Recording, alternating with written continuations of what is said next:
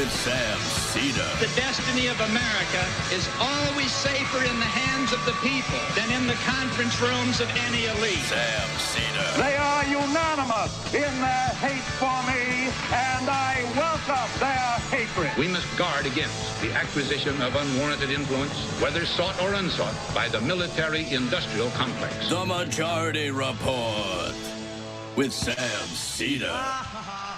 Ever get the feeling you've been cheated?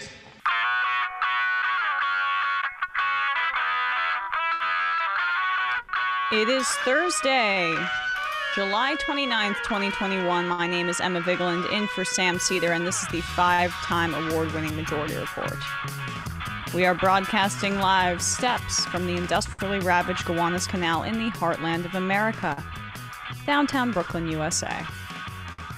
On the program today, Martin Sherwin, author of Gambling With Armageddon, Nuclear Roulette from Hiroshima to the Cuban Missile Crisis.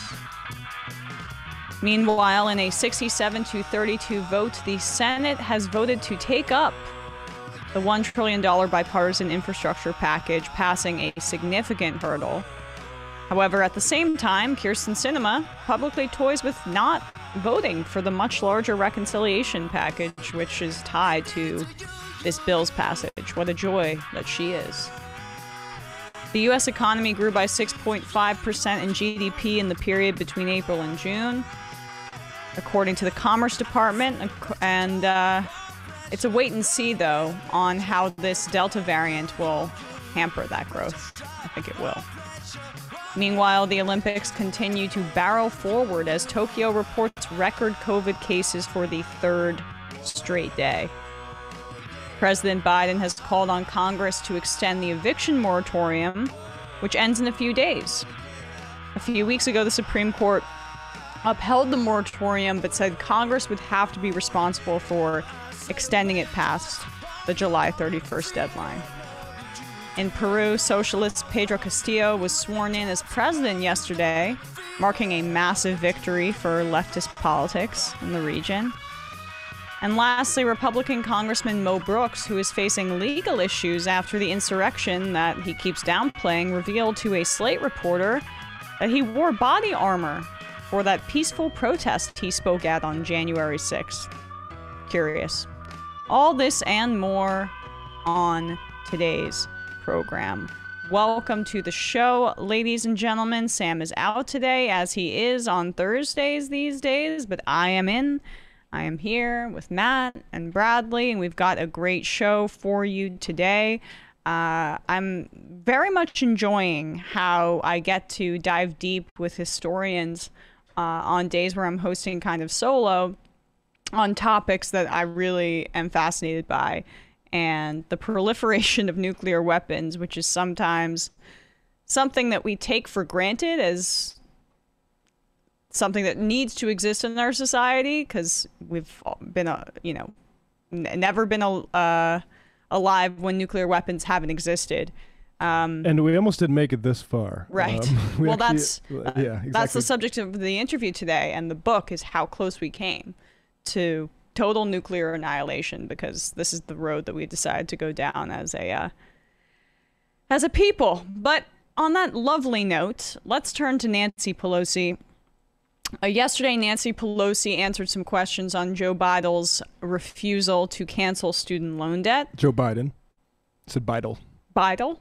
I haven't heard that one, but Joe Bidel. Joe Bidel. I was calling him Joe Bidet earlier, but yeah. Well, I mean, for Hello Tushy purposes. Joe Bidel.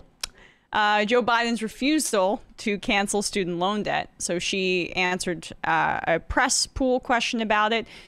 She's contradicting her claims by her counterpart in the Senate, because Chuck Schumer is ostensibly at least trying to get Biden to cancel $50,000 of student loan debt in tandem with Elizabeth Warren. Who knows how performative that is? But honestly, Biden hasn't budged at all. And this is a political layup for him if he chooses to take the shot. Seemingly, he's just trying to just sit at half court with the ball in his hands. And that hurts people, because there are 44 million Americans who have over $1.6 trillion of student loan debt. But here is Nancy Pelosi providing cover for the Biden administration. We have two clips for you. Here's the first.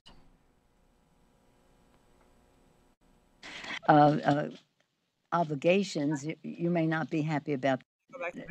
That would be an attitude that people would have. But even take it on top of that, suppose your family was not the wrong clip. Your child just decided. Sorry, we got to go back to the first one. Yeah.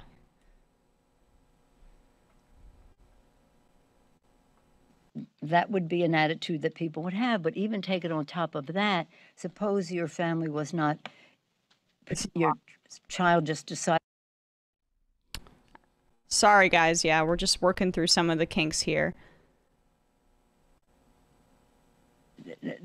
That would be an attitude that people would have, but.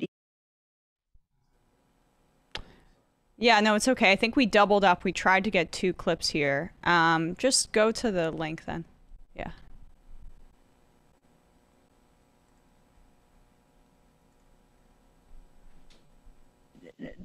That would be an attitude. No. That people would have. Okay, so unfortunately, I think we don't have the first clip. I mean, Bradley, maybe we could just go to the link that I can send. This is the first one. And we can just screen share that. Apologies, guys.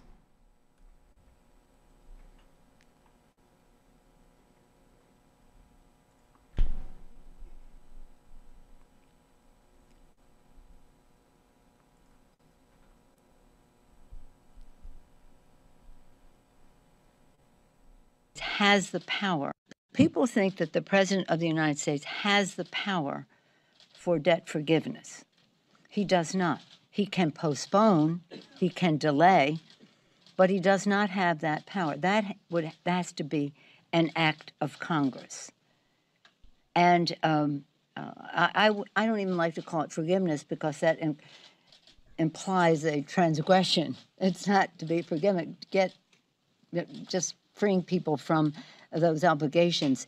So the question of who gets forgiven, to use the term of art that is out there, is a debate. Do we use whatever money there is for the broadest base of support of those with more people with even less debt or fewer people with more debt? That's a policy discussion. But the difference between the president can't do it. So that's not even a discussion. Not everybody realizes that, but the president can only postpone, delay, but not forgive. So that's just not accurate, right? College, but you're paying. So yeah, that's just not accurate, right? So the American Prospect has done great reporting on this subject. As I mentioned, over 40 million Americans have student debt right now. It's an albatross on the neck of the economy. People keep saying, oh, we need to get young people and millennials more incentivized to buy homes, as if there's any money available to them. What would give them money is if some of this student debt was canceled. Or not all of it. That's what I'm in favor. But at the very least, this $50,000 figure that is being proposed by Chuck Schumer and Elizabeth Warren in the Senate. And it's not true that he doesn't have the authority to do this. Biden, during the pandemic, essentially opted out of collecting student debt, since after the Obama era, the government has been primarily responsible for all of the student debt. Obama got rid of banks as the middlemen in 2010, and it essentially made student loans kind of public properties for the government. So by that exact same legal authority, Biden can eliminate debt. And Biden was supposed to be getting together this kind of legal task force to figure out that very question that David Dayen and the American Prospect already figured out. But the reality is that it was a stalling tactic, and Pelosi just kind of jumped the gun on giving cover for the Biden administration because they were going to say this anyway. It's completely disgusting, but she didn't stop there. She continued and decide to adopt a libertarian light argument to run cover again for the Biden administration. This is how you know she's lying, because if it was just about Biden didn't have the ability to do this, she wouldn't say, and also it would be unfair to these in this really dumb way she's about to say here. Right, exactly.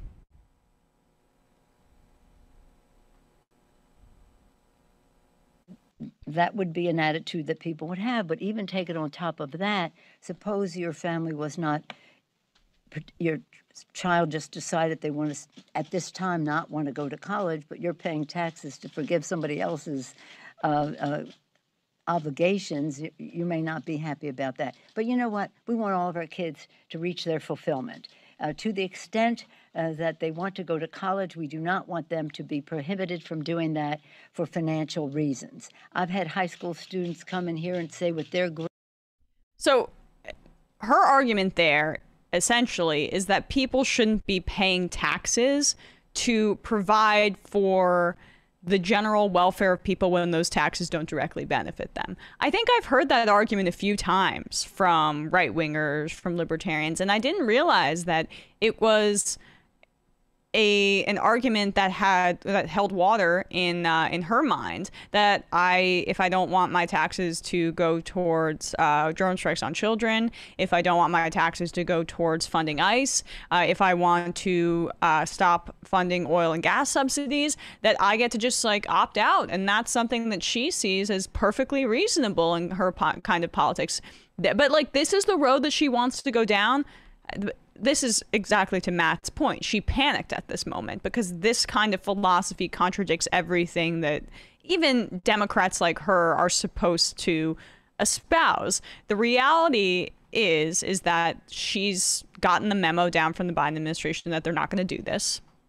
And she went a little too far in her answer there. And that this is a source of revenue for the government. When that middleman was cut out and when the government became the primary holders of debt in the United States, they make money from this, one. And two, Biden has always seen debt as a way to discipline people. This comes from his time as a senator and his history with credit card companies. He wants student debt really to be an albatross in a way for generations of people to keep working in industries that make a ton of money, to say not going into social work, for example, or being a public defender. This is a way to funnel people into corporate America, one, and two, it's a disciplinary tool as debt, and three, it's a revenue source for the federal government. So Biden does not want to touch this at all, and he's making up some legal jargon and process. As I return to, the theme of the Biden administration is hiding behind procedure and legal obstacles that don't exist in many instances to not do what's right. Well, and obstacles that Schumer and Elizabeth Warren have said don't exist. So the fight needs to be heightened between those camps. Right. And that is on them, Schumer and Elizabeth Warren right now, to have a response that's forceful and contradicts Nancy Pelosi. Part of what Pelosi's calculating here, too, is that they're not going to do that. It looks bad if there's a public fight between the Senate Majority Leader of the Democratic Party and the Speaker of the House of the Democratic Party. And so this is why she's kind of she's being a barrier between the two rowdy senators. Yeah, if you're in Schumer or Warren's office, it's time to look bad. It's time to start looking bad about this stuff.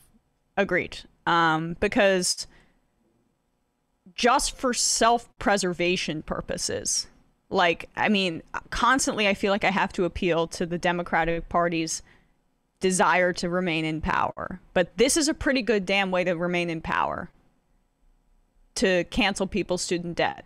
People aren't going to forget that. And we've done like the gradients of Biden. As far as like the structural stuff, I still think he's basically on an F, a D, basically. Like we keep hearing these talks of like this might get done, that might get done, and I'm sorry, like big spending, unless you get these structural things, it's not that. And like I don't know, like that unless you get Schumer and Warren on side for student loan debt, and then they get played off by procedural things. That's a party problem. Right. You can't. Right, exactly. I mean, I would give him a C because I think the child tax credit's an important thing and universal pre-K, but absolutely, if the Senate majority leader is going to allow an argument, a flimsy and untruthful argument about procedure to get in the way of something that's necessary like this, okay, that is a Democratic Party problem, as you say. We're going to take a quick break. Sam has some ads. Samuel Seder, coming to you from the past, or maybe from the future, has a word from our sponsors. Thank you, Emma. Today's sponsors, or at least one of them, is Harry's. With Harry's, you don't have to choose between a great shave and a fair price. And now Harry's is offering listeners their starter set at harrys.com/majority.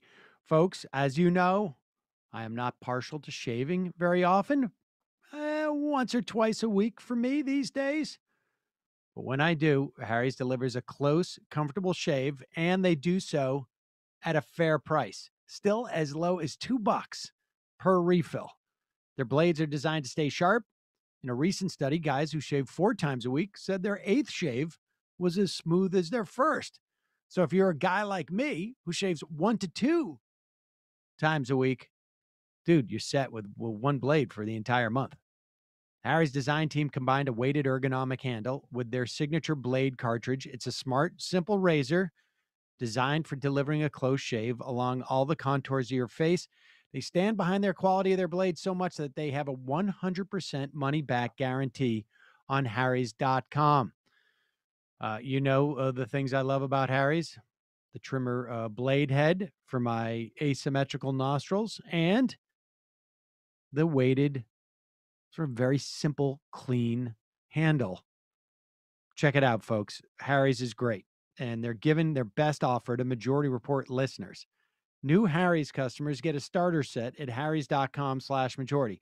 You'll get a 5-blade razor, a weighted ergonomic handle, foaming shave gel, and a travel blade cover, a $13 value, all for just $3. There's never been a better time to try Harry's. Go to harrys.com/majority to redeem your offer today.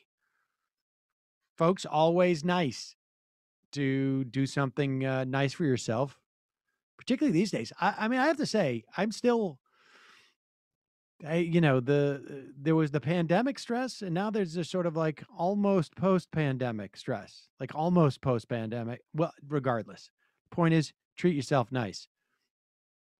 And what's a nice treat for yourself? Well, if you're a bra wearer, Third Love Comfort, a little TLC. Third Love knows the science behind top to bottom comfort without sacrificing style. From perfectly fitted bras and underwear to quality sleepwear. Putting on your essentials feels like indulging yourself every day. Look, folks, it's the small things like that.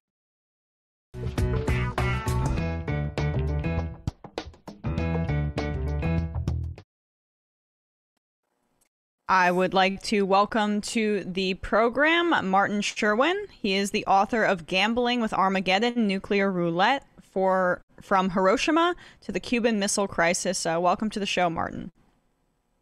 Thank you very much, Emma. Glad to be here. Yeah, so I'm really excited to talk about your book because it really starkly lays out how close that we actually came to the use of nuclear weapons in the Cuban Missile Crisis.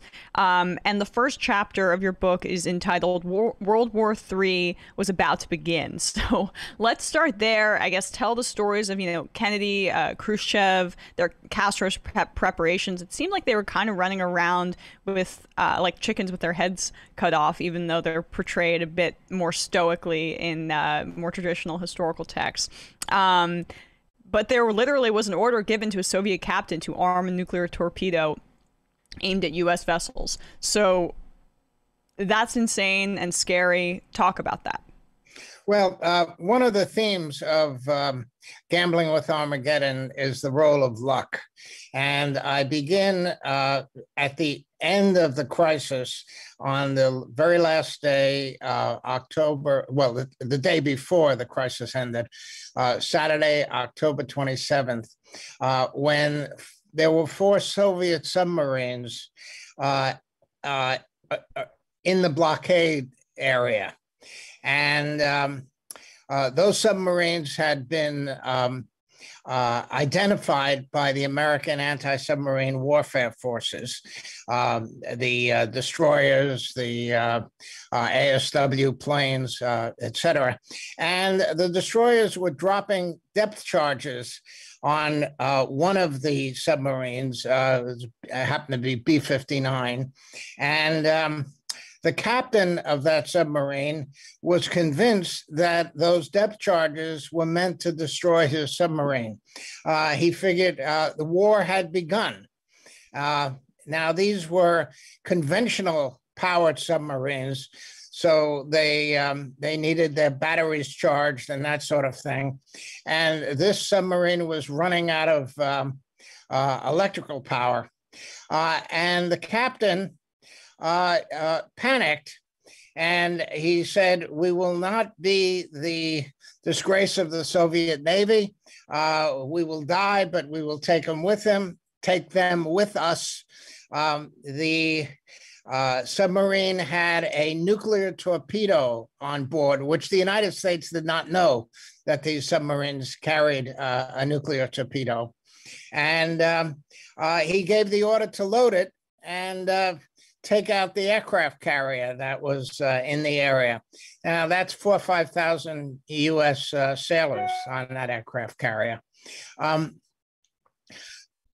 the last minute, an officer named Arkhipov, who was of equal rank of the captain, decided that given the situation as he analyzed it, the destroyers were not trying to sink the submarine. It was trying to warn the submarine that it had to come up to the surface. And he managed to talk the captain out of firing that nuclear torpedo. So we came close within minutes. And there were 2 issues involved here. One, we were very lucky that Arkhipov was aboard that submarine. Had it been somebody who didn't have such a cool head, the nuclear torpedo may have been fired. So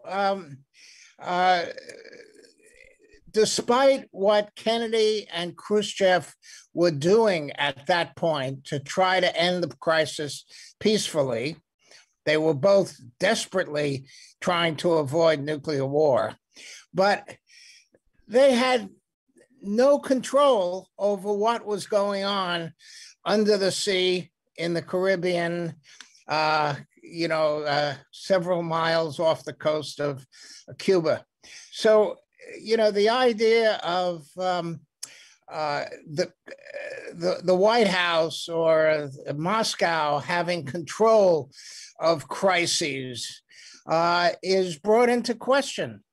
There is one thing that the leaders want to do, and there's another thing sometimes that's going on out in the field, so to speak. Right. Well, I mean, there's such an arrogance to believing that one could wrestle human beings and just natural circumstances in order to hold on to these weapons of mass destruction in ways that are, I guess, controllable on a level that is justifiable in their existence. I guess I want to back up a little bit then to World War II to talk about the creation of these weapons and emphasize the death and the untold suffering that they're caused. We can talk about Hiroshima and Nagasaki in 1945, when the nuclear age began. And as you write, the atomic bomb became a symbol of American supremacy. Take us to that point in history. Yes, well,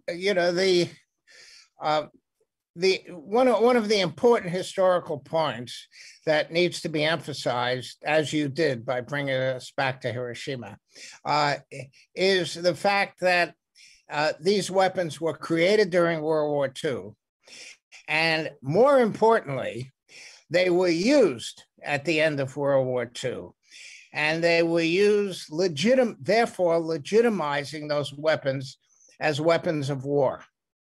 And that's the context in which the Cold War begins. The United States has a monopoly on this new incredibly dangerous force, nuclear weapons. And the Soviet Union is desperately trying to catch up between 1945 and 1949. And the Soviet Union does catch up in August of 49 when it manages to test successfully a nuclear weapon. And the nuclear arms race is essentially off and running. And one of the other points that I emphasize in Gambling with Armageddon, and it's the reason it's called subtitle From Hiroshima to the Cuban Missile Crisis, is that you can't think, in my opinion, you can't think of the Cuban Missile Crisis or any of the crises that came after 1945 as something that comes out of space suddenly. Everything is connected and follows from Hiroshima and the validation of those weapons as weapons of war.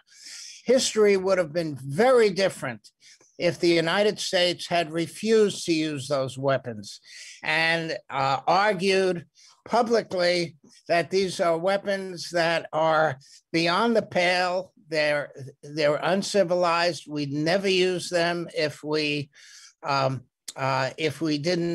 weren't forced to, and they shouldn't exist. And if that had been the American stance, as opposed to these are great weapons that give us an advantage, history would have been sort of different and a lot less dangerous. In any case, we are living with the consequences of Hiroshima, and those consequences were built upon most vigorously by President Eisenhower. During the Eisenhower administration, the president adopted the idea of massive retaliation, that nuclear weapons should be in the forefront of American foreign and military policy. And it was Eisenhower who created the world that we have lived in ever since. The nuclear world that we've lived in ever since, with nuclear weapons at the center of American foreign and military policy. And it's, as you point out, extremely dangerous. You know, before the nuclear age, if a nation made a bad decision about war and peace, terrible things happened, like World War II. 50,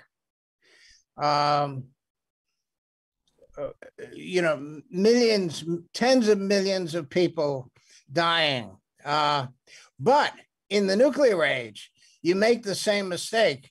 You're not talking about tens of thousands or millions of people dying. You're talking about the possibility of the end of human civilization. So we're living in a different world in terms of consequences, but we are living with the same mentality of the pre-nuclear age. That combination is incredibly dangerous.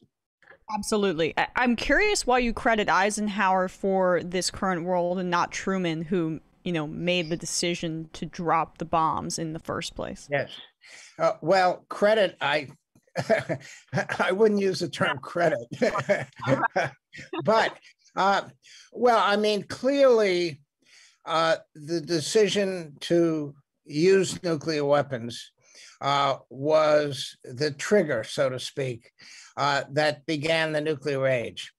But the difference between Truman's nuclear policy and Eisenhower's nuclear policy was significant.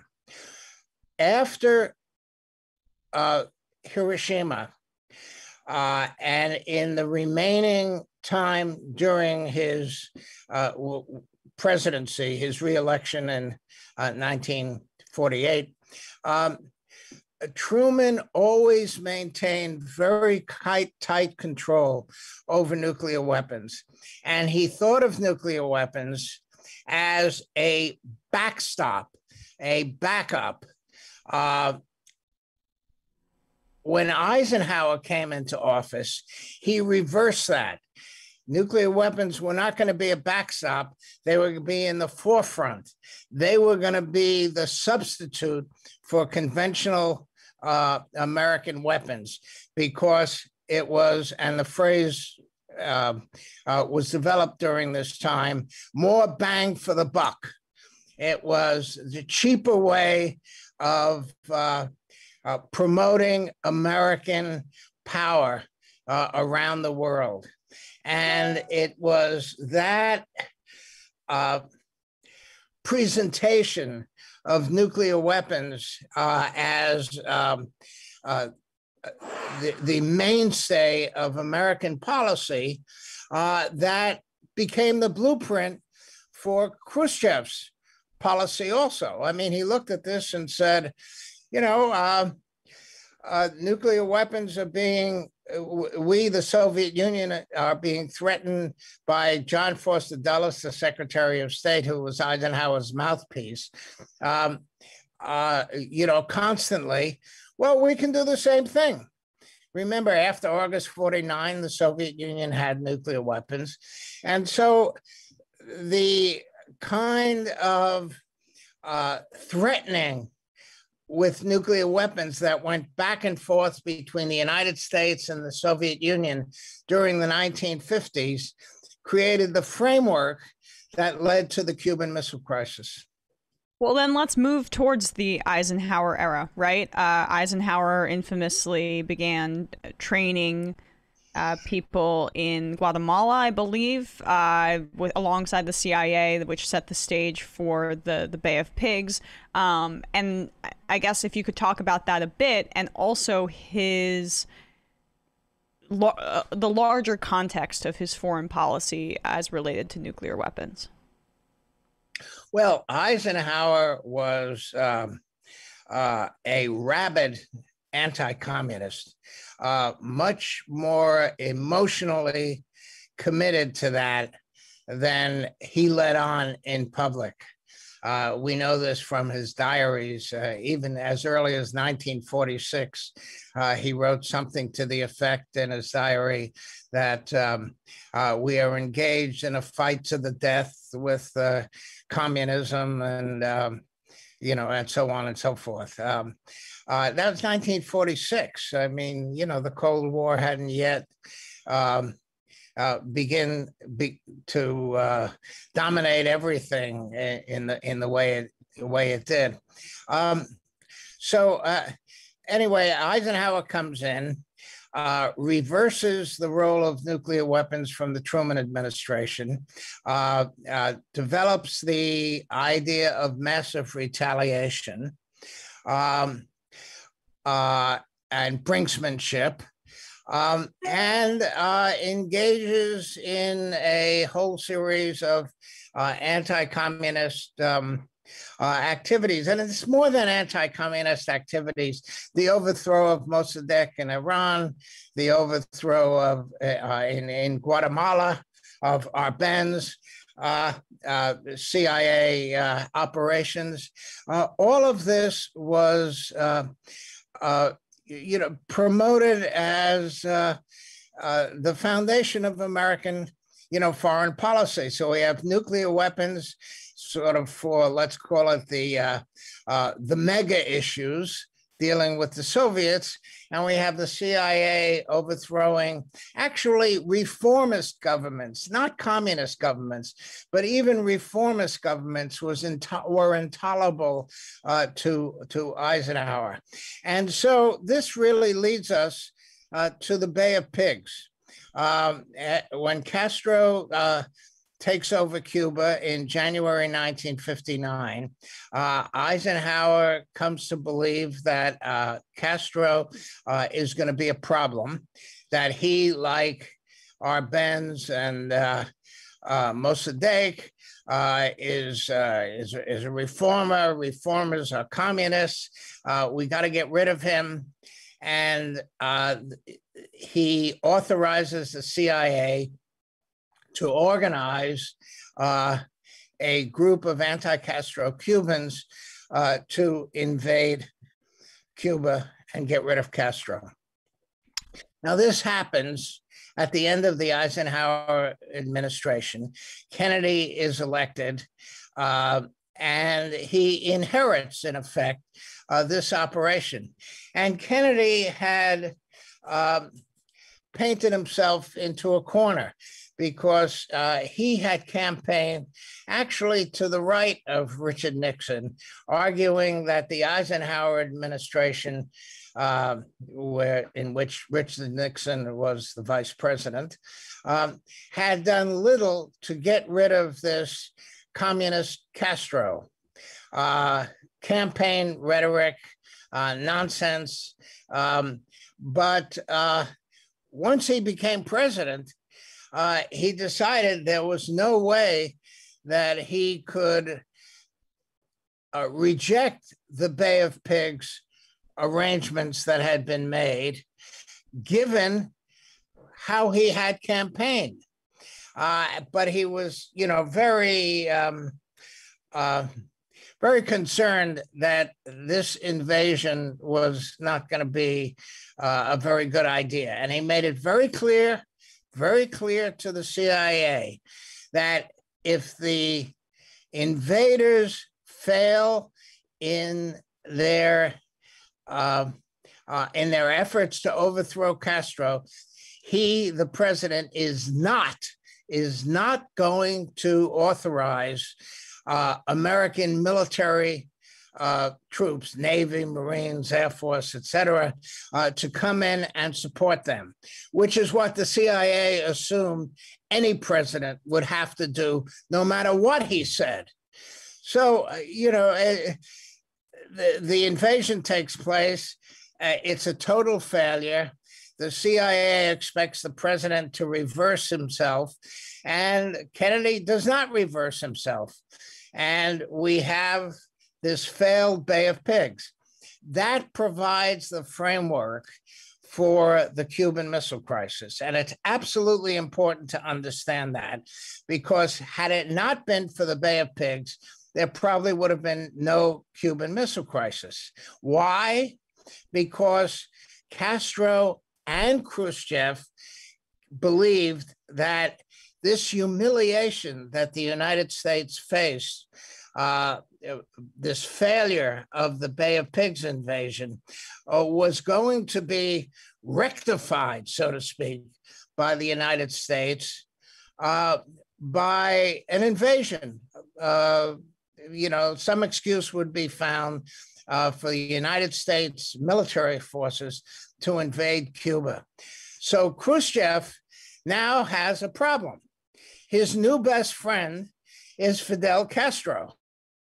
And it becomes important to the Soviet Union to protect Castro, because if he fails to protect Castro, the view is that, well, the Soviet Union talks a good game, but it really doesn't protect its friends.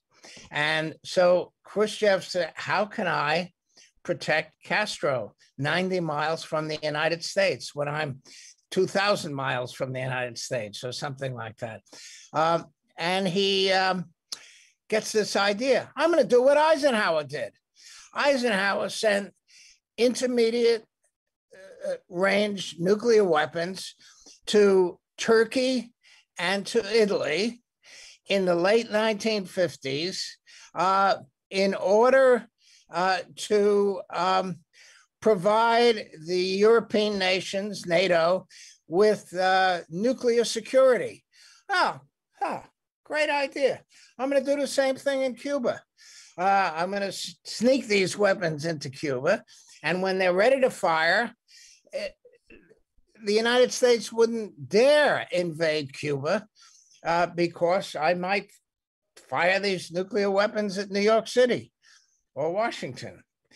So that's the framework and the connections between Hiroshima, Eisenhower, Cuban Missile Crisis, Bay of Pigs. The whole thing comes together in October 1962 when a U-2 flight on October 14th flies over Cuba and takes pictures that on the next day indicate that intermediate nuclear weapons were being set up in Cuba. Right. And I mean, then all hell breaks loose, essentially, right? It amazes me the degree to which human error is completely left out of the equation with the discussion and promulgation of these incredibly inhuman and destructive weapons. And, you write about the chaos and how close things got so well. One of the things that stuck out to me was how, XCOM, this advisory council that was assembled to provide advice for Kennedy during this crisis. There's, as I say, been like a lot of lofty revisionist history about what that provided. But everyone was largely in the dark. And that's, you talked about that briefly. That's part of what pushed us to the brink here. Just talk about that a bit. Okay, there are actually many Cuban Missile Crises. Every nation that was participating in the United Nations at the time, had its own sort of crisis of sorts. But there were two main crises. There's the United States and the Soviet Union and Cuba, which I'm putting together. As I mentioned, the U-2 that flew over Cuba on October 14th and took photographs of the intermediate range and medium range nuclear weapons that were being constructed there, that initiated the Cuban Missile Crisis in the United States. The Soviet Union did not know, nor did Cuba, that we had discovered those missiles. So for a week, from October 16th, the morning of October 16th, a Tuesday, when Kennedy was informed that these missiles were in Cuba, from that point until October 22nd in the evening, when Kennedy gave the public speech on television and radio announcing the blockade of Cuba. That was the United States' phase one, I'll call it, Cuban Missile Crisis, when Kennedy and his advisors were deciding, what are we going to do? These weapons are in Cuba. We got to get rid of them, they decided. Why? Are they dangerous? No. Are they going to change the balance of power? No. McNamara says it's not an issue of security. It's a political issue. After the Bay of Pigs, if Kennedy allowed, this was their judgment, if Kennedy allowed the missiles to stay in Cuba, his chance for re-election was probably less than zero. So it's this political issue. Now, how do we get rid of the weapons? Most of the advisors are arguing, and all of the Joint Chiefs are arguing, that we need to bomb and invade. Kennedy goes along with that on the first day. He happens, and this is another element of luck, to have a prearranged luncheon with Adlai Stevenson, the American ambassador to the United Nations, who, when he is told by Kennedy about the discovery of these weapons, says to the president, no, bombing and invasion is a very bad idea. And this can be solved diplomatically.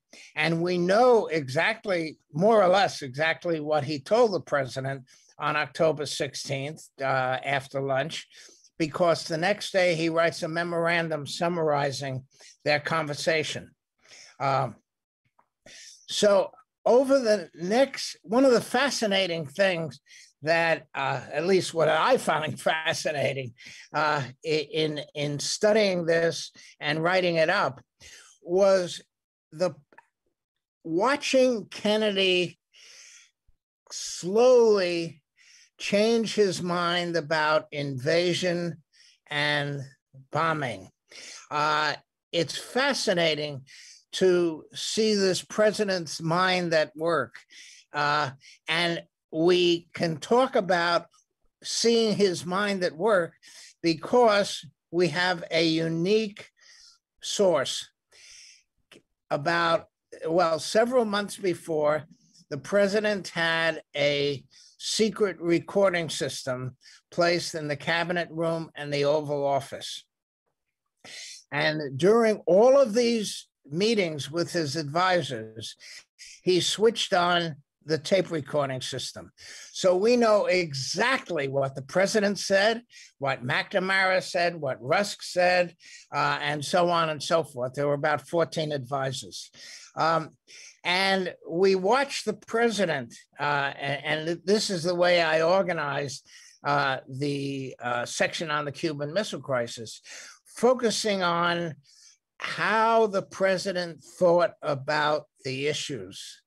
And one of the most interesting things about his analysis was his constant questioning.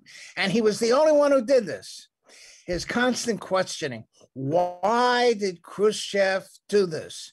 What does he have in mind? And it's interesting to see how Kennedy's mind works so differently from McNamara and Rusk and, and the others. Right. Well, I have to ask about that. I know probably lastly, McNamara, military officials around him, the fact that he was thinking so differently from them probably saved us from a lot of bloodshed, right? It probably saved the world from a nuclear war. Exactly. Well, I was downplaying it, but I appreciate it. Yeah, I mean, I'm curious about how often you came across military advisors and just people in the military calling for preemptive strikes during this time, because there were a lot of probably close calls, even more than the ones that you documented in this book. Yes. One of the most interesting things to consider is where people came from, so to speak. What were their experiences? What shapes their view of the world? And the contrast between Kennedy, second lieutenant naval officer during World War II, and General LeMay and General Wheeler and General Shoup and General Taylor, all of the Joint Chiefs who were senior officers during World War II. That provides one of the elements for analysis of why people thought the way they did. The Joint Chiefs unanimously wanted to, and consistently wanted to, invade and bomb Cuba. And when Kennedy asked General LeMay, for example, the Air Force Chief of Staff, well, what are the Soviets going to do when we kill a lot of their troops and we, bomb by bombing Cuba and all of that? LeMay says, they're not going to do anything. And Kennedy says, oh, really? Why? Well, he said, because, you know, they know we're going to wipe them out if they do something. And Kennedy has a totally different view. On October 19th, Friday before his speech, he meets with the Joint Chiefs. And he says, you know, let me explain my point of view. Excuse me. If we invade Cuba, this will give Khrushchev the opportunity or the excuse to invade West Berlin and try to kick us out of there. If they do that, I'm going to have to use nuclear weapons. If I use nuclear weapons, the Soviets are going to respond with nuclear weapons. We're going to have a nuclear war. That doesn't make much sense. And there are these two different views. Kennedy is thinking globally and thinking about the relationship with our NATO allies and how important that is and how that obligates us in ways that could lead to a disaster if we make the wrong decision. And the Joint Chiefs are just saying, look, this is a good excuse to get rid of Castro. Let's invade. The Soviets aren't going to do anything. They wouldn't dare. Well, what kind of guarantees do we have of that? You know, it's all policy decisions. In fact, all our decisions in life are based on assumptions. And those assumptions are the product usually of our experience and how we see the world. And again, one of the most fascinating things about this story is the difference between how Kennedy sees the world and how the Joint Chiefs see the world and how Kennedy's advisors see the world. And fortunately, in the end, both Kennedy and Khrushchev saw the world in the same way. That is to say, they wanted to do everything to keep the world in one piece and not blow it up. And finally, on Sunday, October 28th, Khrushchev, who is panicked about losing control over over his troops in Cuba. For example, on Saturday, the day before, while the submarine story was going on, unknown to them, a Soviet aircraft surface-to-air crew shot down a U-2. Khrushchev hadn't authorized that. So by Sunday, he was quite panicked, and it's too complicated a story to tell at this point, but basically said, basta. We're going to settle this thing. I mean, the amount of close calls it's incredible. We're very lucky. I appreciate your time. Martin Sherwin, he's the author of Gambling with Armageddon, Nuclear Roulette from Hiroshima to the Cuban Missile Crisis. And you have a variety of books on this topic. I'd encourage people to check them out. Thank you so much, Martin, for your time today. Thank you, Emma, for your time. I appreciate it. Thank you. All right, we're going to take a quick break and be right back.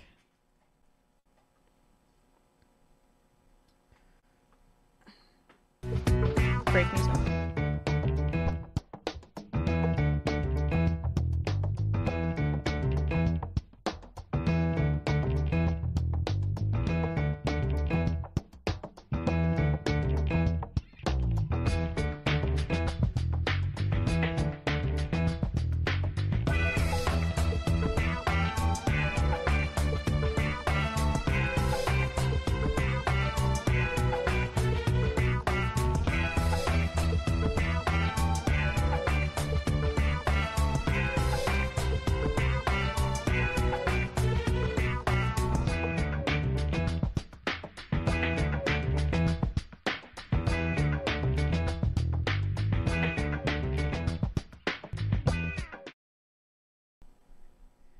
That was such a great history lesson. I don't know how you felt, Matt, but yeah, I think, you know, a lot of people know that Kennedy was a cold war hawk, particularly in the 1960 election to beat Nixon. But when you actually look at his record and what his advisors wanted him to do, for instance, at the Bay of Pigs or during the Cuban Missile Crisis, I think his legacy looks a little bit better. I mean, obviously, I have plenty of time to talk about all the things he did participate in, like continuing covert assassination attempts against like people like Castro and stuff like that. But you have to understand who else was in the room at that point. Right. That was the most illuminating part of that for me. But before we go, let's talk a little bit about the CDC. So Anthony Fauci was on MSNBC the other day addressing the fact that some weeks ago, the CDC said, do away with your masks. At the time, I thought that was silly. And so did the National Nurses Unions. Yep. And now he's having to explain why it wasn't silly. Let's hear what he had to say. Something has changed, and what has changed is the virus. The CDC hasn't changed, and the CDC hasn't really flip-flopped at all. What's happened is that when that earlier recommendation was made, we were dealing predominantly with the alpha variant. Exactly, but that's the exact point. We knew that variants were coming. What the CDC was thinking was, and I don't agree with this thinking, but I'm going to say it to people because a lot of people who cover, say an error that Fauci or the CDC make don't point out that they're overwhelmingly right and their guidance should be followed on almost everything because this is a pandemic and they're coming out with these public health measures on purpose. But there are points where, of course, they're not above criticism. They knew the Delta variant was coming, not in itself, but they knew that variants were coming, that it was going to become more transmissible. And that was the whole purpose behind the vaccine push, because we wanted to outpace the creation of the variants with the vaccine push. And so I don't even think this is helpful, right? We could say, at that time, we made an error, essentially, right? But to say, we don't flip-flop, that's not necessarily true. Well, I mean, to say the virus changed, like the virus didn't start like having the ability to mutate, as he mentioned. They were already dealing with a variation of it already. And so we knew that this was a possibility, and that's why people like the nurses unions were like, hey, let's not do this just for like basically the nudge that it might give people who are skeptical of vaccines, right? Like, which it didn't do, it right? Didn't do, yeah. And we foresaw that this would be the case. They made a political calculation about this. They chose that they were going to use masks as a bit of a carrot to get people to get more vaccinated. And that's not what we saw. That's not what we saw at all. And now it's impossible to put the toothpaste back into the tube in many ways because people are already not wearing masks. And red states were going to run with this no matter what. I think it's time for a new person to be making these sorts of statements than Fauci. I think Fauci should step down. I agree. Fauci can, if he wants to have his role in the CDC in a different capacity, cool. Like, I mean, he certainly has the credentials. But in terms of a public face, they're literally selling "Don't Fauci My Florida" shirts in Florida on DeSantis's website. And it's always a political motivation. I don't know how much time we have left, but just quickly about the mask thing at the start of the pandemic, right? That was Fauci trying to preserve stock and not actually and we muddled mask science from the beginning there. Yeah. And so the point is that he's been politicized in many ways against his will, but then the CDC has also made political calculations and he's become a political figure. So we appreciate a lot of his work. Maybe time for a new face. But that's all the time we have today. And thank you so much for tuning in, Peacock audience. We will see you with Sam for Casual Friday tomorrow. And actually, we might need to go look at Sam right now because I accidentally put up the wrong ad. I had them labeled wrong. So we need to play a BetterHelp ad. Just for a brief... okay. Well, hello, Sam. Good to see you. Yep, here goes Sam. Thank you, Emma. It's messed up. Oh, really? Yeah, there's something wrong. Oh, gosh. With the ad? Yeah, because man, I don't even know how to fix. This is gonna look a little bit weird for a little bit, folks. But give me a second. Boop boop boop boop boop boop boop. Thank you, We're Emma. just we're having a. Hey, today's sponsor is BetterHelp Online Counseling. They're giving our audience 10% off their first month when you go to BetterHelp.com/Majority Report. BetterHelp gives you access to your own fully licensed and accredited therapist via phone, chat, or video. Now, sure you're aware if you've attempted to go see a therapist, therapists elsewhere have long wait lists. Sometimes it can take you weeks. Sometimes it can take you months before they can see you. But when you sign up with BetterHelp, they match you with a therapist based on your specific needs, and you'll be communicating with them in less than 24 hours. A lot of people found telemedicine to be very helpful, particularly therapy during COVID. And I suspect there's a lot of folks who are just going to stick with that. I found it much more convenient. Obviously, a lot of stress coming out of a pandemic, a lot of stress during a pandemic, a lot of stress when there's not a pandemic. Therapy has been extremely helpful for me. It's always helpful to speak to someone. And once BetterHelp connects you with a therapist, if you find that it's not a good fit, you can switch to a new one at any time for any reason with no additional charge. They have thousands of licensed therapists from all over the country, so they have therapists with specialties that may not even be available in your area. BetterHelp also tends to be more affordable than therapists that you'd find through traditional means. You don't have to have insurance to use BetterHelp, and they have financial aid options for those who qualify. BetterHelp is giving everyone in our audience 10% off your first month when you go to betterhelp.com/Majority Report. That's BetterHelp, H-E-L-P, betterhelp.com/Majority Report. You can find the URL in the description of this video or podcast and check it out.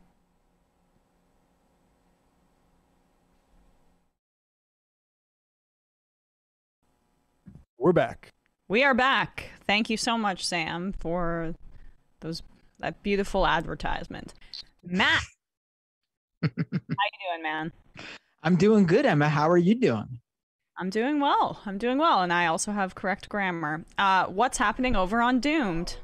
Well, on Doomed, there's going to be a live show tonight at 9 p.m. Eastern time, and stay tuned to what's happening tonight. You know, plans sometimes change, as you know, but it'll be a great show for you all tonight. YouTube.com/Matt Binder at 9 p.m. Eastern time. And I'll see you all then. Nice. And now we're joined by Brandon Sutton. What's up, Brandon? Hey, guys. I am a little bit late. I was just watching the Majority Report with Sam Seder. I don't know if you've heard of it. I got distracted. Oh, gotcha. But for me, actually, we haven't recorded this week. I'm sorry. Life got in the way. I was helping a friend move. So I'll keep you updated via Twitter. Very nice. The MR Thursday crew shows are really well planned, as you can see. We all have our stuff together, and I have never said I have my stuff together. I'm an amateur. Well, luckily, Left Reckoning is on Wednesdays now, so we got our stuff together last night. We had Ben Spielberg on to talk about healthcare and Joe Biden's broken promises and how to deal with that, and also pressure the squad without labeling them fraud squad, and how that's actually an easier thing to do. But with all the acrimony, I think, and heretic hunting on all sides, it's been a little bit difficult to figure out how to say no to a lot of this stuff. But so check that out, Ben Spielberg last night. I also got into Chris Rufo, the CRT panic stoker, and his laundry boy Connor Friedersdorf, who works for The Atlantic. So check that out. We got into CRT in depth. There's like a sort of, basically it's a red panic. These guys call it Marxist all the time. It's not Marxist, but you know what it does do is inform people as to why certain hierarchies might not be natural and might be, a result of policy. So anyway, last night, Left Reckoning, patreon.com/Left Reckoning, did the post game where I talk about a 10-year-old article I wrote when I had just read Marx for the first time, and you can see that it influenced me. So check that out. Patreon.com/Left Reckoning, which actually I'm going on a lot, but our post game video got taken down because we were discussing Will Witt's pandemic conspiracy, and I don't want to say anything more than that because you get strikes for doing things like that. But Will Witt, a PragerU guy, had a bad theory about capitalism in China and this virus, and we got that taken down. So if you want to hear it, patreon.com/Left Reckoning. All right, that sounds good. We will head into the fun half now. 646-257-3920. See you there. You are in for it. All right, folks, 646-257-3920. See you in the fun. Are you ready?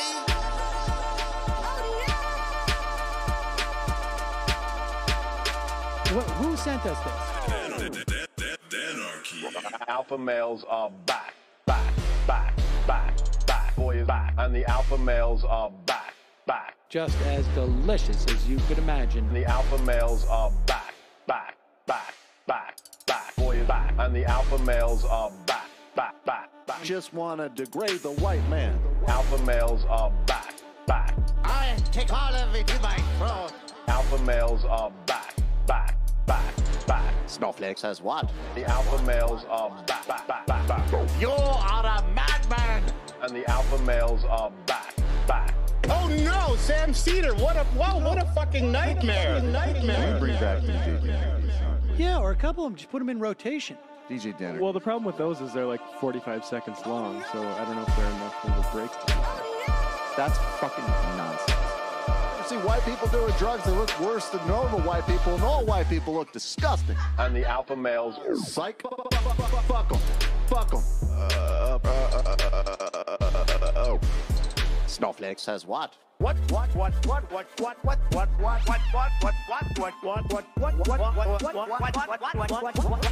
Snowflake says what? A hell of a lot of bank. A hell of a lot of bank. A hell of a lot of bank. Okay, I'm making stupid money. Hell of a lot of bank. A hell of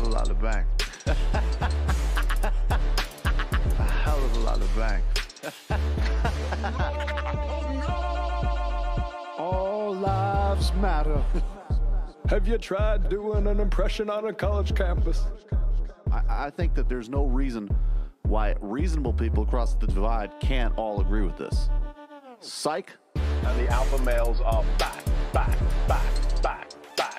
And the Africans are black African. And the alpha males are black. And the Africans are back. When you see Donald Trump out there, doesn't a little part of you think that America deserves to be taken over by jihadists? Keep it at 100.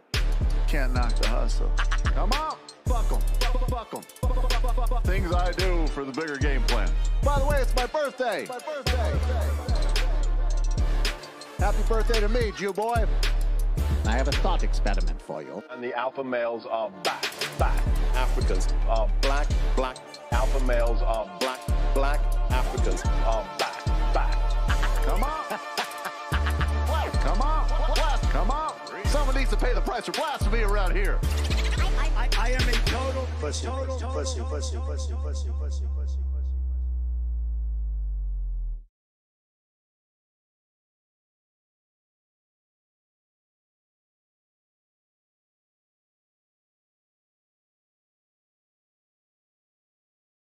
Real taste to me for whatever reason. We're back. Yeah, you guys might have heard the tail end of. I hope so. That'd be hilarious. Like if that was all that they heard, it'd be hilarious. Matt says he's hungry, and I said, "Do you want some cashews?" Matt doesn't like nuts, and Brandon is very allergic. So. I'm very allergic to nuts, and so like if you caught the tail end, all you would have heard is nuts have no taste to me. So like, it'd be hilarious. Well, I mean, now we went through the whole thing again, so it's a little bit less funny, but really hope it cut it off right before that exact phrase. It might be funny. People might be able to go back. Well, I mean, if not, people can just clip it where I said it again and just pretend as though it was that first time. So people should do that. That's why I said it again, so everyone could, just in case. I mean, I appreciate you giving the people what they want. People want it. Right. Let me read some IMs because we got some probably about the interview. Or at least about the Pelosi thing that we talked about earlier. This Pelosi thing is just blowing my mind, says Illuminati Kids. How does that statement not get thrown back in the Dems' face to undermine any spending proposal? It's like you talk about, when she said about student loans? Yes. It's like if Sam admitted he thinks taxation is theft, but then still tried to debate libertarian caller somehow. That's exactly right. Apinva says, listen, y'all, college is supposed to be about laundering privilege. If you want to learn some stuff, you're going to have to live in debt, for sure. That is what this is. It's a social mobility tax, and it needs to get heavier and heavier, apparently. Shane from Canada says, I could be wrong, but with places like the CDC and Health Canada up here, we are seeing what institutions with cut funding look like, and it is a poor response. I'm not sure about the pandemic response unit was cut in the United States by Trump before this happened.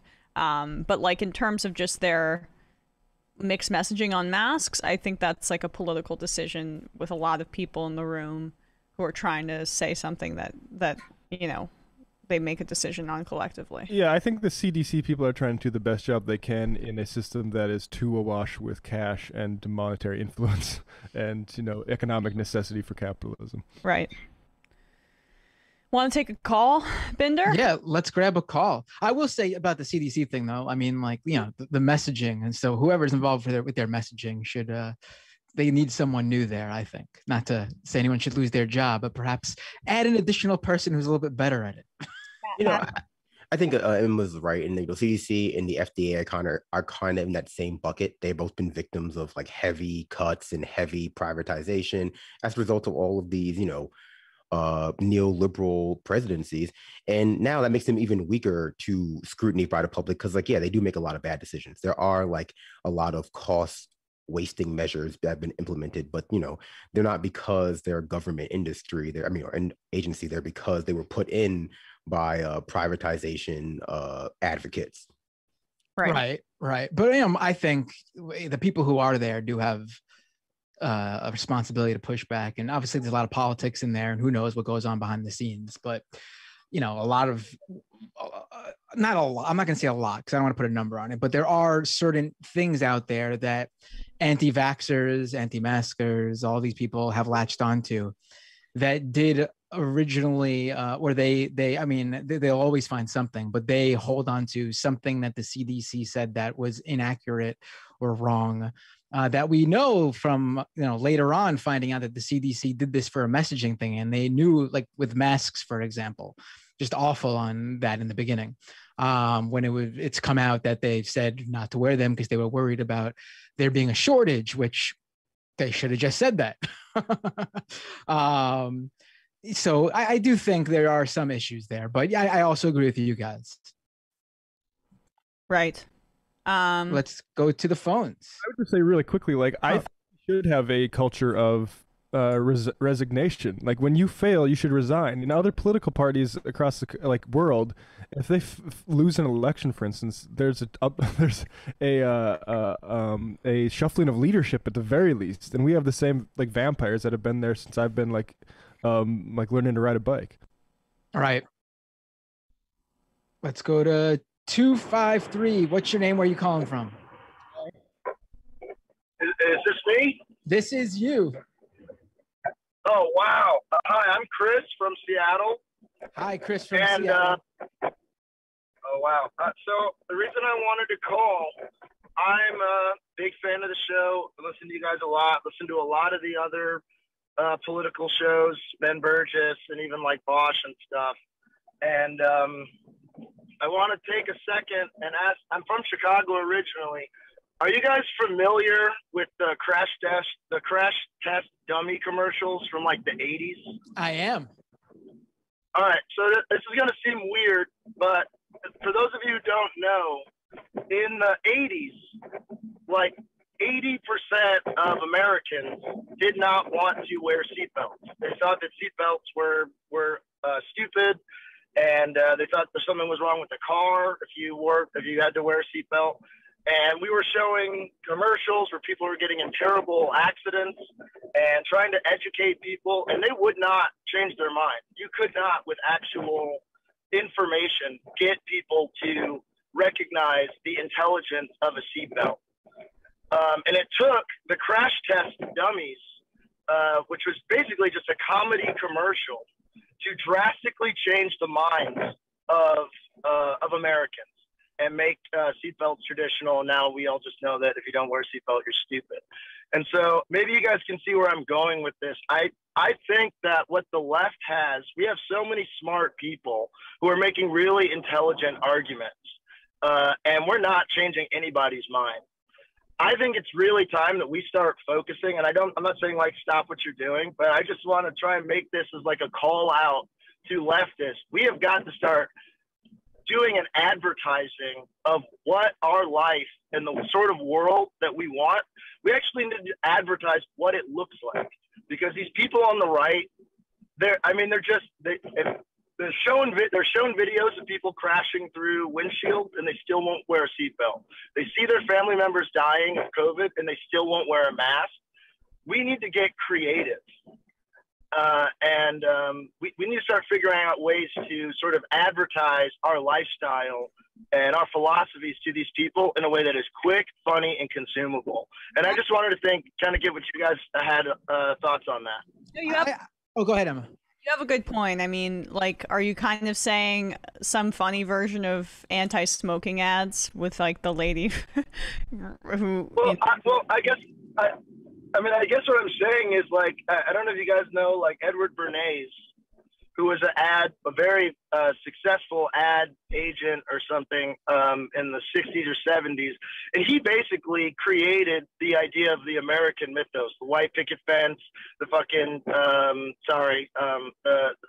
the cars, you know, the 2-car driveway, the 3-family household or whatever. He basically created that through ads. And so what I'm saying is we need to sort of carpet bomb.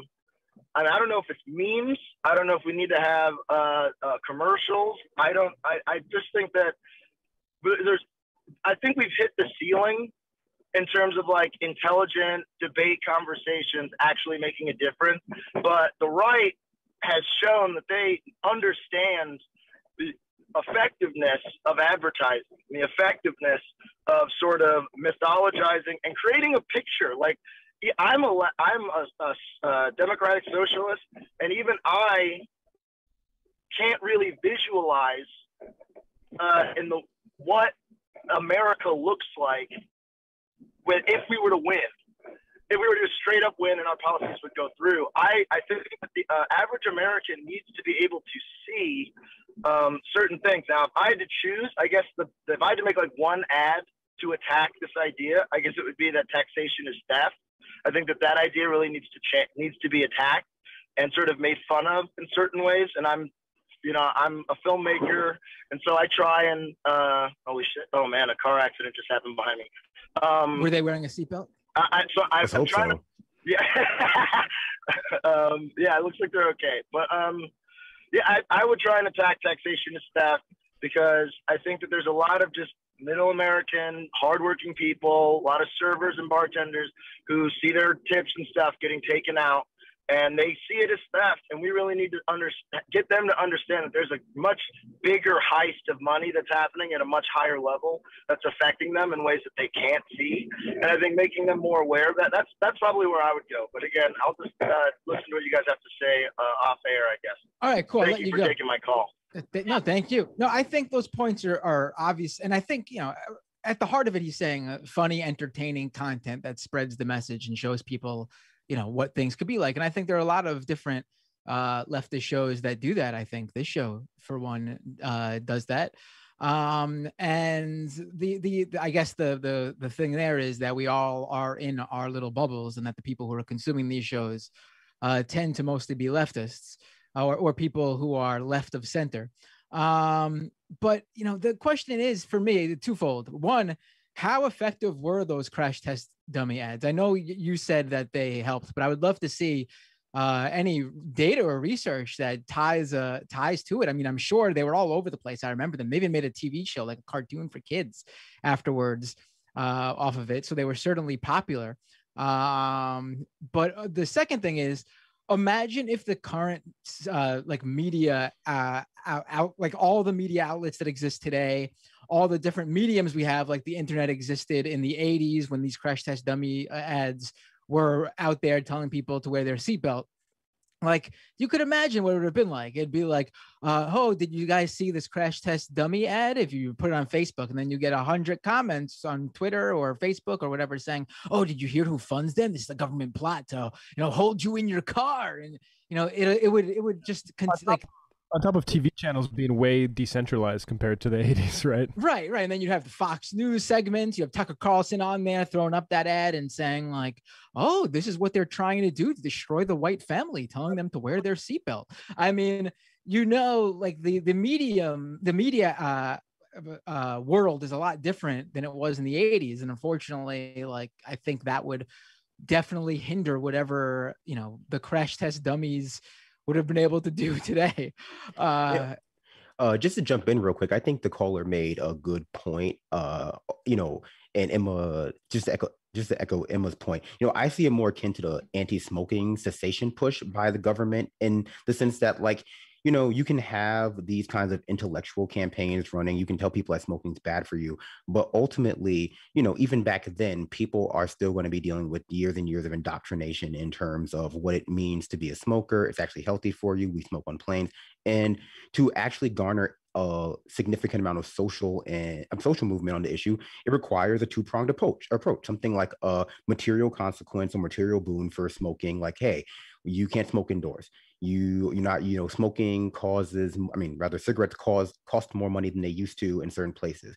And to that first point, it creates another sort of social stigma along with smokers. Smokers are responsible for polluting the air inside, so they have to smoke outside. It creates a new category of person, smoker and non-smoker, right? Which by necessity alienates some people who otherwise would not be alienated because of a behavior that now we socially find as deleterious to people on a public health level. And I think what we're missing now, along with the ability to like make messages stick because people are in a lot of these silos, is, the willingness of the government to back any kind of real sort of social push, any sort of real cultural push to change things with any kind of real material consequence or benefit for doing it. And so where I think on the left we can learn from this message is not the ability to really instill kind of like large scale material consequences or benefits for being a leftist, but be more open to the idea of the left as more of a social thing, fulfilling a social hole that people's lives have now due to being alienated as a result of capitalism, that they're looking to fill oftentimes with a lot of these media properties.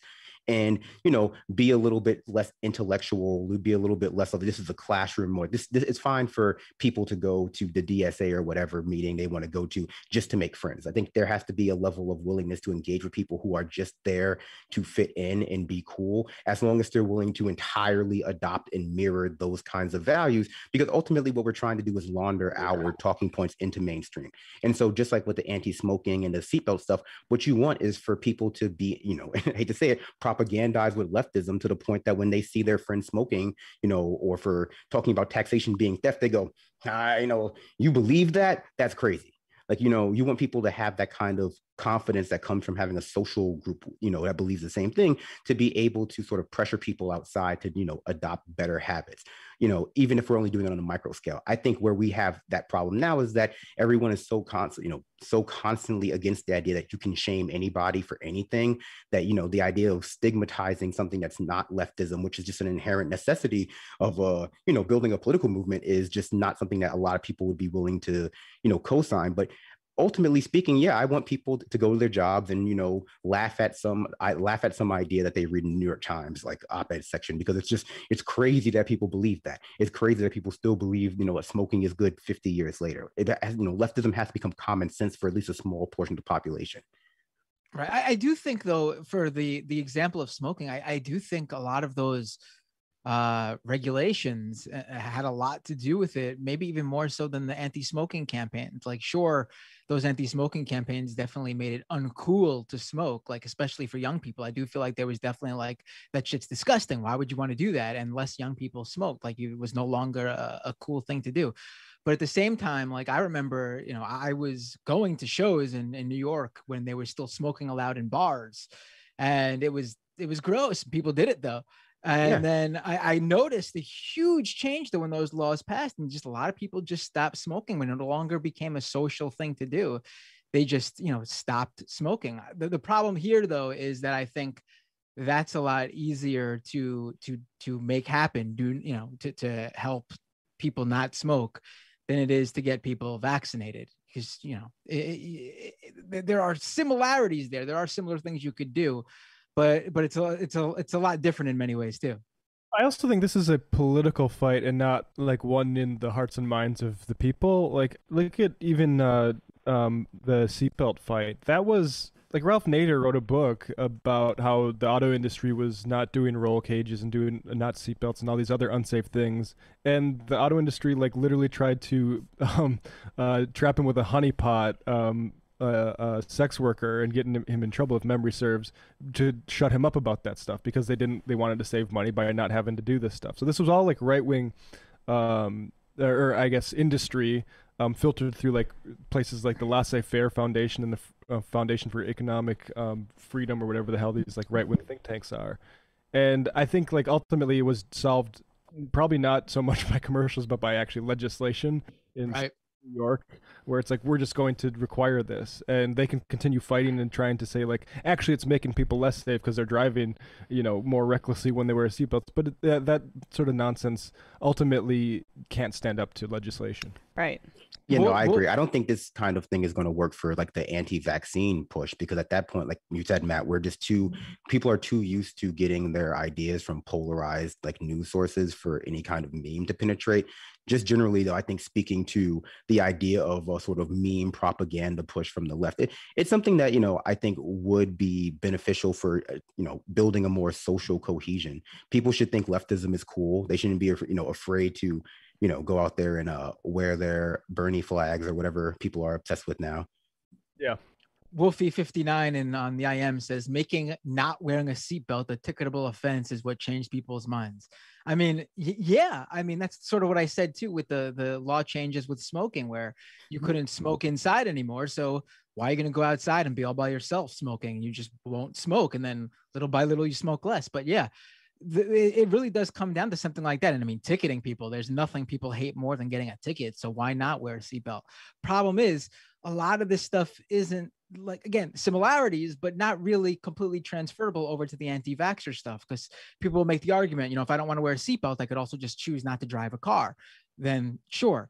But, you know, if we start ticketing people who don't get vaccinated, I guess it would be, I mean, I honestly, would I have a problem with that? But there would be lots of people who do, more so than the usual, like right-wing anti-vaxxers, which would obviously hinder the idea, if that's what anyone wants to get at.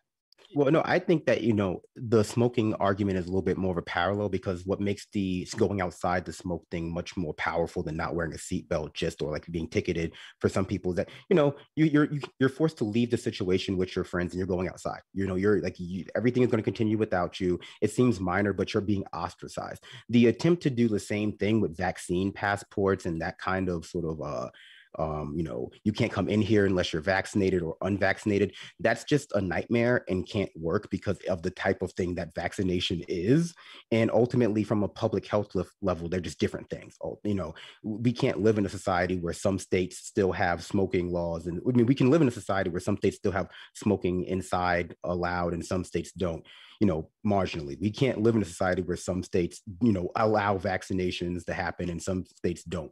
That's just, you know, that's the same thing with gun violence. Like, yeah, it trickles over by necessity. Right. Well, I wanted to talk about this since obviously it is my, you know, Thursday, right? I get to have some selection of these clips, and Bender, it's a sports clip. All right, see you guys in about I don't know, 10 minutes. But it's actually relevant because it's fascinating. It's about vaccines. Carson Wentz, who's the new quarterback of the Indianapolis Colts, known Bible thumper. Sorry, I guess that's a derogatory term, but maybe not really. And North Dakotan, so... It's a North Dakota boy. North Dakota boy. He's one of a string of players who have this response to when he's asked about whether or not he's vaccinated. Now, the NFL has instituted the policy that's more stringent than even, say, what California is doing, what New York State is doing, what Biden's doing with federal agencies, where if you're not vaccinated, you're tested, but not daily. The NFL is testing you daily if you are not vaccinated, and a lot of players are having an issue with it. This is kind of an example of the standard response that you hear. Yeah, give me more. Yeah, I mean, the COVID situation is real, and you mentioned it. Decision as far as vaccines is everybody's personal decision, you know, and I like around here we respect and respect everybody's decision, one way or the other. And we're going to rally together and follow the protocols and do everything we can to do nothing to derail this season. You know, we got a lot to play for, a lot at stake. A lot of guys are excited for it, so we're not going to let that be a distraction. All right, but rest of it's just sports speak. So we're going to rally together as individuals, making our own choices. So that's what also is relevant is that last year, because of COVID outbreaks, the league had to bend over backwards to reschedule games in a 17-week season where it's very finite and the games are played on 3 specific days, 1 on Thursday, 1 on Monday, sometimes 2, and then the rest of them are on Sunday, and the schedule is very set. It had to be rescheduled all the time because of COVID outbreaks. So this year they've said that if there's a COVID outbreak on a team and they're unable to play, they forfeit. And so these players are making active decisions. They are all about win. I win first. Winning is the #1 priority. They've become so indoctrinated against vaccines. You had like stars like DeAndre Hopkins tweeting out anti-vax stuff and etc. that they are willing to, even though they'll inject themselves with Toradol if their arm is falling off so that they can keep playing, not get vaccinated, and then say it's a personal choice and not reveal the status of whether or not they're vaccinated when, by the way, player health is revealed on a weekly basis. They'll have day-to-day updates on if this guy's knee's okay, if, you know, his groin's okay, because it affects betting markets, etc., which, by the way, this does too. They're now making it about a personal choice. It's just this insane cognitive dissonance when their health is on full display all the time in this league because there's so much money at stake. And they want to win. Above all else, they say, this is how deep this runs. I love when people say they don't want to share if they've been vaccinated or not, because that's the clearest thing as to what the answer is. Like if you're someone who needs to say you're vaccinated, because that's what the people who support you or your industry or whatever expects of you, and you won't share that, then obviously you're not vaccinated. But then look at Marjorie Taylor Greene, who a few weeks ago, her whole community loves that they believe she's anti-COVID, she's a COVID denier, she's got to be an anti-vaxxer, right? In her case, she should be shouting from the rooftops that she's not vaccinated. But when she was asked, she refused to answer it. Clearest tell, in my estimation, that she's been vaccinated. I mean, it's so easy to just share this. It's so funny when they won't say anything. The incentive is opposite here, right? It's right. Because people want to know that their players are vaccinated. And they've literally had 2 that I can remember. There was a Vikings coach who was fired because he refused to get vaccinated. The NFLPA negotiated that they don't have to require vaccinations. But that doesn't apply to coaches. Fired because he wouldn't get vaccinated. And the Patriots assistant, it just happened. So, I cannot square this concept of win, win, win, win, win at all costs. But this provides us with a strategic disadvantage. We'd have to forfeit if there was an outbreak and they're still not going to get the vaccine when more than half of American adults have gotten the vaccine.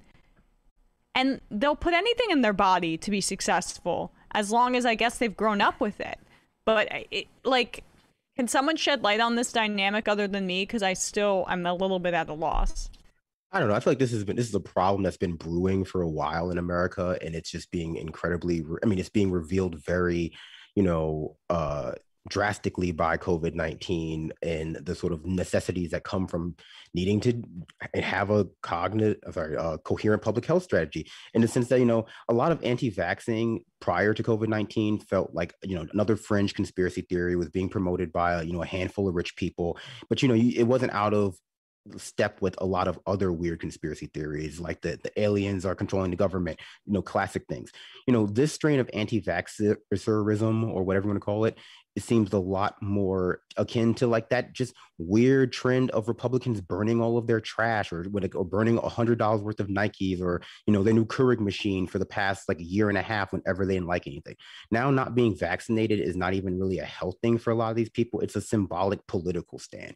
And I think that's where it becomes, you know, this incredibly polarized world we have, a media that kind of is so detethered from like the material consequences of these like silly little like tantrums Republicans throw, was just gearing us up for. It's like now people see this as, you know, a political stand that they might have to take. You know, I was reading an article a little bit ago where people were not going to the hospital because when they were suffering with COVID, because they didn't want Trump's numbers of COVID victims to go up. It's like that's insane, you know, and there's very little I think we can do about it in the moment without dealing with this sort of undercurrent of, you know, media that allows for people to just gin up controversy over nothing.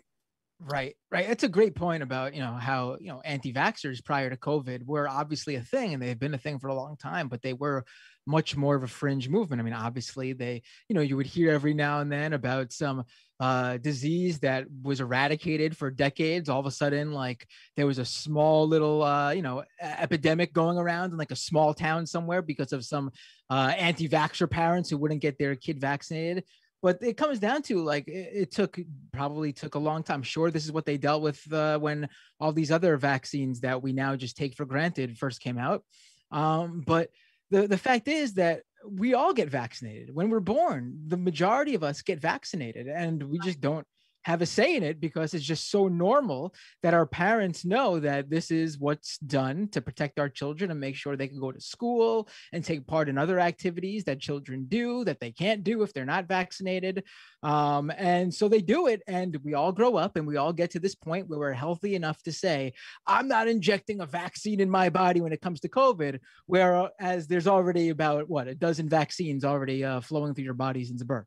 You would have died of measles before if you were truly anti-vax. But like, I just want another NFL wrinkle, which is fascinating. Ron Rivera, who's the head coach of the Washington football team, he's a cancer survivor. And he went out and he said he's, quote, beyond frustrated that some of his players aren't getting vaccinated, that even though he is vaccinated, he's immune deficient and still has to wear masks at meetings. And this former player, TJ Ward, responded to him, "Don't blame the players for your lifelong health decisions. His health is beyond that of COVID. Maybe it's time to let it go. At some point, you got to pay for them vices. Cancer runs in my family like many American families, but also bad diets and cigarettes do as well. Accept responsibility. Don't and be disappointed in your 23-year-olds because they have their own bodies and opinions about their health." Personal responsibility. You got to show it. You know, if you get cancer, it's because you weren't personally responsible for not getting cancer. Exactly. I mean, right? It's not your personal responsibility to take care of your health to not get COVID by getting a vaccine. But he's personally responsible for getting cancer, and he has no idea if he smokes cigarettes in his life. There's a ton of people who get cancer and have healthy diets, never smoked in their life, done nothing to even contribute to it. She's at fault, but my mother's at fault because her parents smoked around her as a kid, maybe, and that might have been one of the factors for breast cancer. Insane. I mean, it's crazy, but that's I feel like that's just an underlying thing people more or less believe in America. Like, if you get sick, it must be your fault, because otherwise, how do you justify bankrupting people for it? Yes. You know, like you don't often hear it so bluntly, but like, yeah, this is what people more or less believe, or the assertion of what they believe. Like, yeah, if you don't believe that you can prevent yourself from getting ill in some real coherent way, like it's entirely up to you, and sort of like, you know, contextless agency, then like how do you justify bankrupting people for like car accidents, or for like, getting hit by a bus that was out of their control or something? You can't. So I mean, it's just the next step, someone vocalizing what just America believes about sickness, about health, that it's up to you to make sure you don't ever get sick. Right. I mean, it's just not sickness and health though. Like this is a belief, an ideology that permeates throughout all of culture here in the United States. I mean, it comes right from Reagan, the idea that, you are, just look at like, the business culture, how, all the, so many young people today want to be an entrepreneur so they could say, I did that, where even if they were successful in some ways, they don't ever attribute it to the people who helped them get there or any, look at our current billionaires out there thinking they're some sort of tech geniuses or whatever. We're talking about certain tech billionaires without even paying attention to the subsidies they get. Elon Musk shared a meme the other day about how he doesn't trust the government or something like that. Meanwhile, the guy's bankrolled by billions of dollars in subsidies from the United States and contracts from the government to send his satellites up there. I mean, the dude is basically where he is because of government subsidies and money. And here he is saying he doesn't trust the government because he's trying to play up this idea that he's some sort of lone rebel who did this all himself and he's successful on his own and no one can tell him what to do. He doesn't need anybody. Like this is the idea that permeates everything throughout the culture here. Like that is American culture. Like we talk about what American culture is, that is it, that disgusting ideology that the personal responsibility is the gold standard and it's where everything is. This is Republicans need to play footsie with this stuff, even though it might ultimately be bad for like, certain parts of business, even though, obviously not the highest of the heights, because this is a sentiment that they are naturally ready to sort of harvest. And obviously they've contributed to stoking it, with Trump and all that stuff. But also this is like you said, this is American culture. To a certain extent, this is bipartisan. This idea that people have to, worry about their own health in a way that's like, if you get cancer, that's part of America, and that's what the Republicans need in terms of a base, in terms of turning people out. So I think that's why like people are saying, why are they doing this, even though like the best thing for the economy in the long run would be to get everybody vaxxed and then get business going again. It's because of this reason. They need to appeal to this to a certain extent. Yeah, no, absolutely. You don't throw the baby out with the bathwater. I think there was an underappreciation for the potentiality that we would need people to be able to listen to basic instructions in this country without being confused by multiple voices acting independently for selfish reasons, like at huge platforms saying, different things, either, to gin up money for their new endeavor, or just because they think they're a virology genius amongst many other types of genius. It just seems like it couldn't have put us in a worse position for dealing with a health crisis that we're dealing with right now. And, while we're dealing with it, we're still dealing with this kind of need to play footsie, like Matt was saying, with, well, if we give people the tools to better discern fact from fiction, what will that mean in the long run for our entire political media apparatus? We don't have a Democrat on the opposite side of the Republicans really arguing for the value of the public sector, arguing for like the value of society as a whole, a whole organism, versus like, well, if every individual person gets vaccinated, then they can party, which seems to be their line. And that's not sort of like, it's appealing, and it might work to get a few people out, like lotteries and like the promise of things going back to normal, but it's not really combating the underlying problem of people just not seeing themselves as part of a society. Right. I wanted to also talk about this Chris Cuomo thing, if everybody... this was insane. Oh my God. I mean, I can't believe they even... Oh boy, let's go ahead. About the just sort of like pure channeling of a certain type of American spirit. We got a restaurateur for you here. Oh my goodness, yes. Italian v. Italian crime. That's what we have here. This is so quick. I just want to set it up a little more. Chris Cuomo interviewed a restaurant owner, and it's about how he has a sign outside of his outside of his restaurant that says he will only serve unvaccinated people, basically. So it's very silly. Chris Cuomo takes offense to the representation of his Italian heritage, and that's a little bit too much of a through line in the segment that is hilarious for many reasons.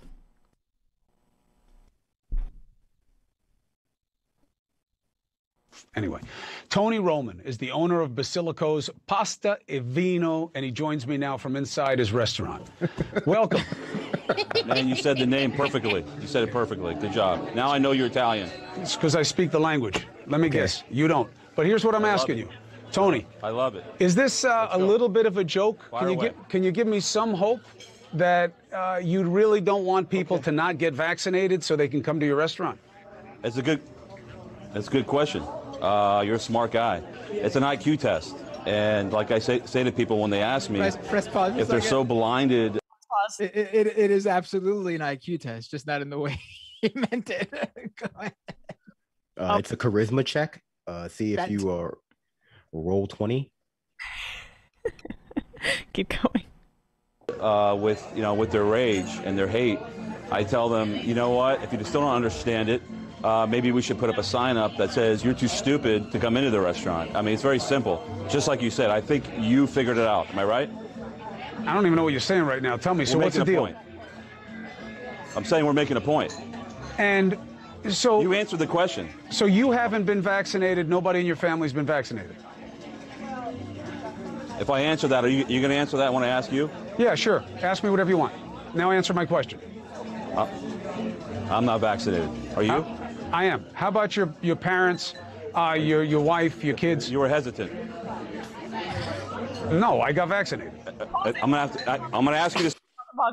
So, wait, what does that prove when he says that he was hesitant, which he wasn't? It's just the delay. He's acting from the like broadcast. The most unprepared cop of all time. I know. No, I hesitant, you idiot. Like, I think these guys actually really do believe that like liberal coastal elite media is telling us to do things they don't do themselves. Honestly, I really do think that's what some of these guys believe. He's in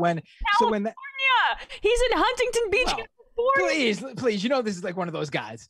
But look how he's treating Cuomo, who deserves to be treated this way for other reasons. But but this the idea that he was expecting Cuomo, I guess, to actually hesitate or not want to share that information. That honestly is what I think he was expecting. Is that was just his prepared. That's what he prepared to call Chris Cuomo out for hesitating. So when he didn't. It unravels from here. Hold on, but we need this is Italian on Italian crime. We probably should have given a warning before the segment, just based on the provocative nature of this mob boss cosplayer speaking with Cuomo. Yeah, he had that prepped, but it doesn't work out for him here on out. Vaccinated. Are you? I am. How about your parents, your wife, your kids? You were hesitant. No, I got vaccinated. I'm gonna ask you the same. I'm gonna ask you the same thing. Is that all right? Yeah, go ahead. Is your family vaccinated? Yes. See, what you're not getting, you're failing the IQ test. What you're not getting, which I expected, what you're not getting is that this is not an anti-vaccine stand. It's a pro-freedom stand. That's what you're not getting.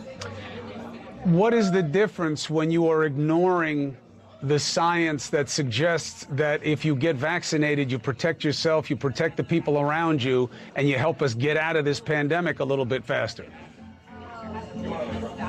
So what's next then? Are we all going to lock ourselves in our homes whenever there's a flu outbreak or there's an outbreak of a common cold? Are we going to lock ourselves inside our homes and wear a moon suit?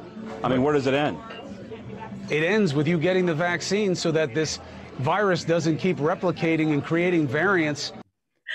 No, I wanted a little bit more. There's a little bit more. There's a little bit more. I just want to say the whole idea that this isn't an anti-vaccine stance, but a proof of freedom stance.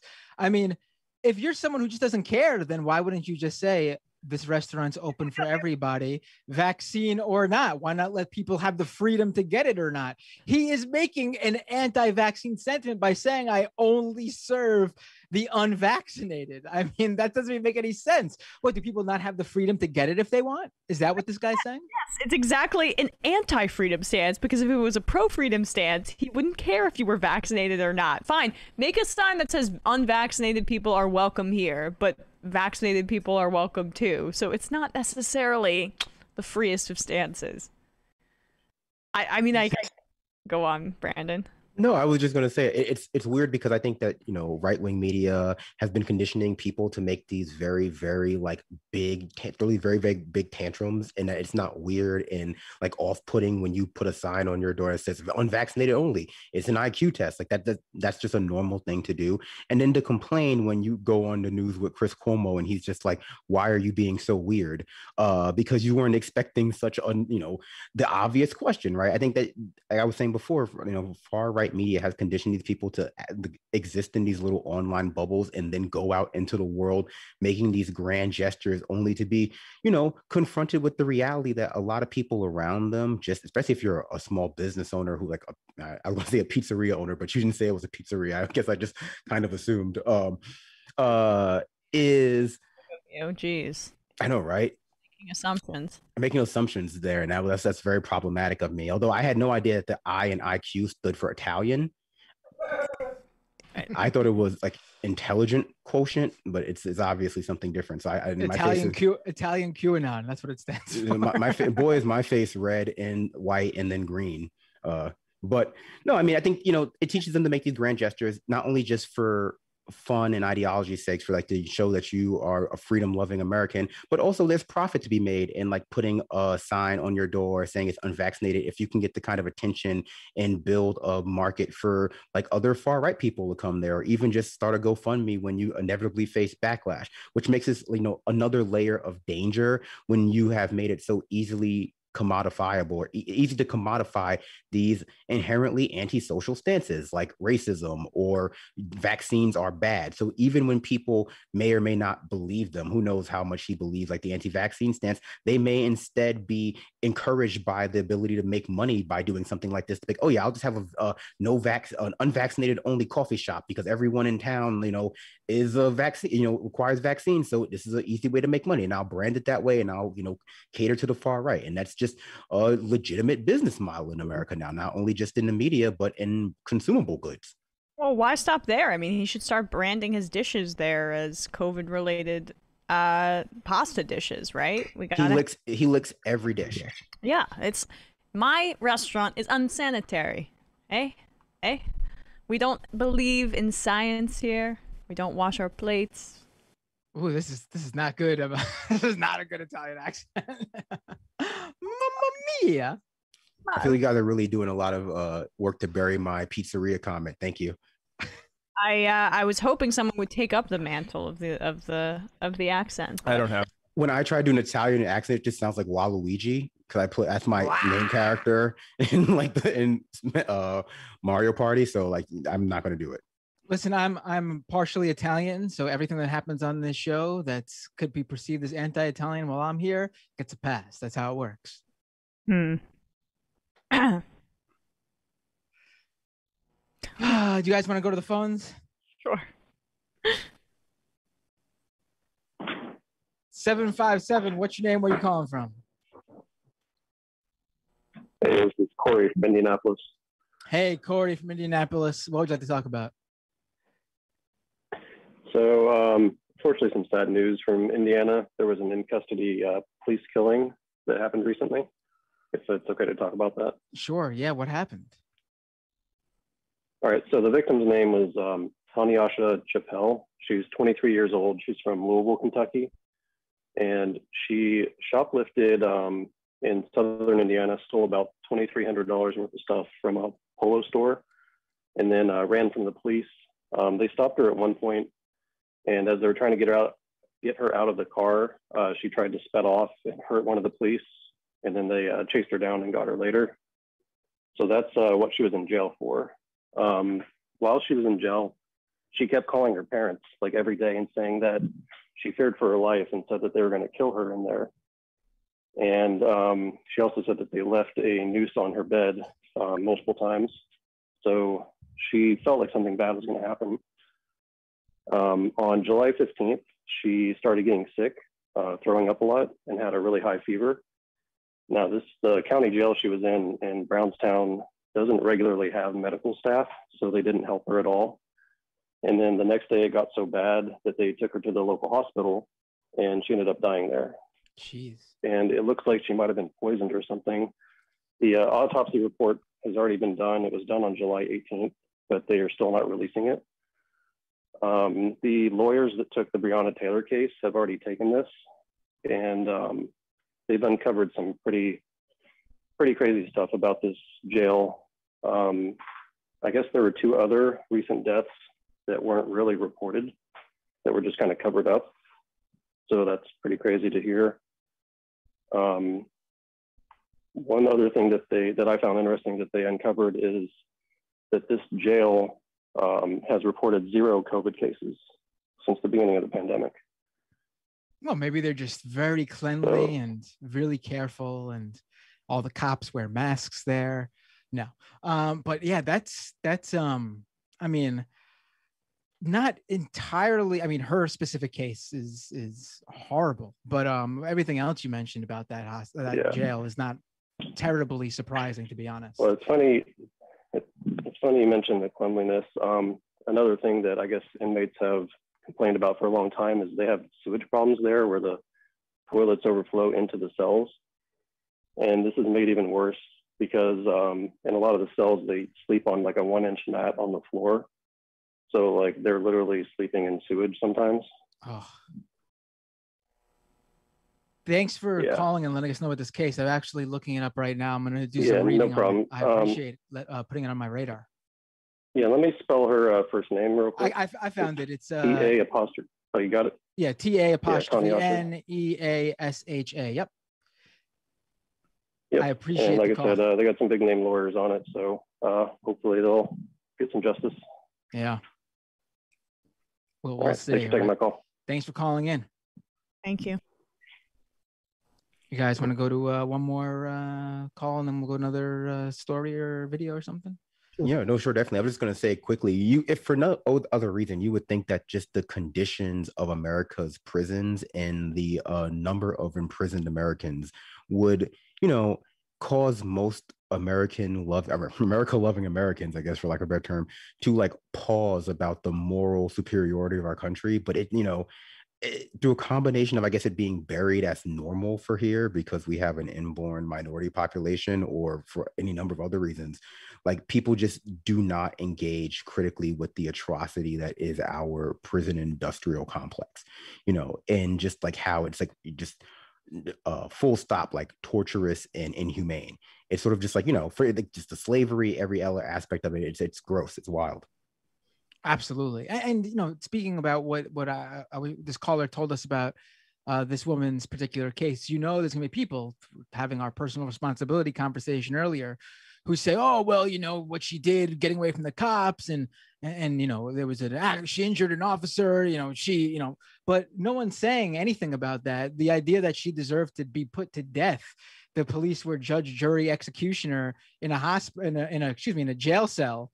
That's the issue here. I mean, if she did something wrong, and obviously she went through the justice system, and a jury of her peers found that she did something wrong, and she was handed a outcome that's consequential to what she did, then sure, but that's not what happened here. Let's go to 570. What's your name? Where are you calling from? Hello? Hello. Hi, you're on the air. Hi, this is Brian in the Poconos. I hope everybody's doing okay today. I was actually calling in. I didn't know if you guys had seen, there's actually a story circulating from Pennsylvania, York County, where the Trump audit sociopaths are knocking on doors trying to find out who voted for who. And that dropped this morning. So my question is, at what point at what point are we going to start just kind of like telling the truth about what the GOP voter base has become, and it's just like a fascist nightmare, I guess. Right. Well, I mean, I think we're trying to do that a little bit here. Yeah, I mean, I listen to you guys almost every day. I think like my concern is, and I interact with quite a few liberals, not leftists, I mean like liberals. Right. They, you know, the reliance they tend to have is, oh, well, we'll just wait for the courts to sort this out. But I mean, like, that's not really good enough. And I don't see the sense of urgency among the people that kind of have, I mean, the left, as leftists, we know we have very limited power in this country, of all countries, at least politically. So my concern is like, they're just like sitting on their asses and waiting for the courts to save them. But throughout history, like every fascist movement has taken power pretty much through the legality of the court system in the country they're in. So I don't know how we should be broaching that generally, because these liberals just don't seem to really have any sense of urgency in confronting it. I don't know particularly what I agree with you on a number of things, but in terms of these audits, which I think most people obviously see as a joke, the problem with the audits is they are fomenting the idea that this is electoral fraud among their base, so that their base really gets ingrained in their mind and cemented that this is the truth and the absolute truth.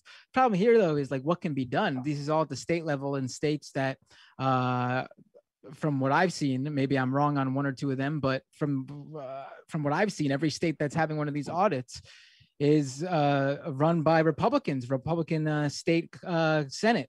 I don't know what can be done to stop them from doing this, right? I mean, right. And I think it's more like a public engagement sort of thing. You know, I fancy myself like a libertarian style socialist, which I'm sure Sam would take issue with libertarian. But generally speaking, you know, I poll watched in the 2020 election simply because, you know, throughout 2020 after the murder of George Floyd and stuff, we've seen a lot of growth of like far right ethno-nationalist groups up here. You know, and I'm a member of DSA. I'm a member of the Socialist Rifle Association.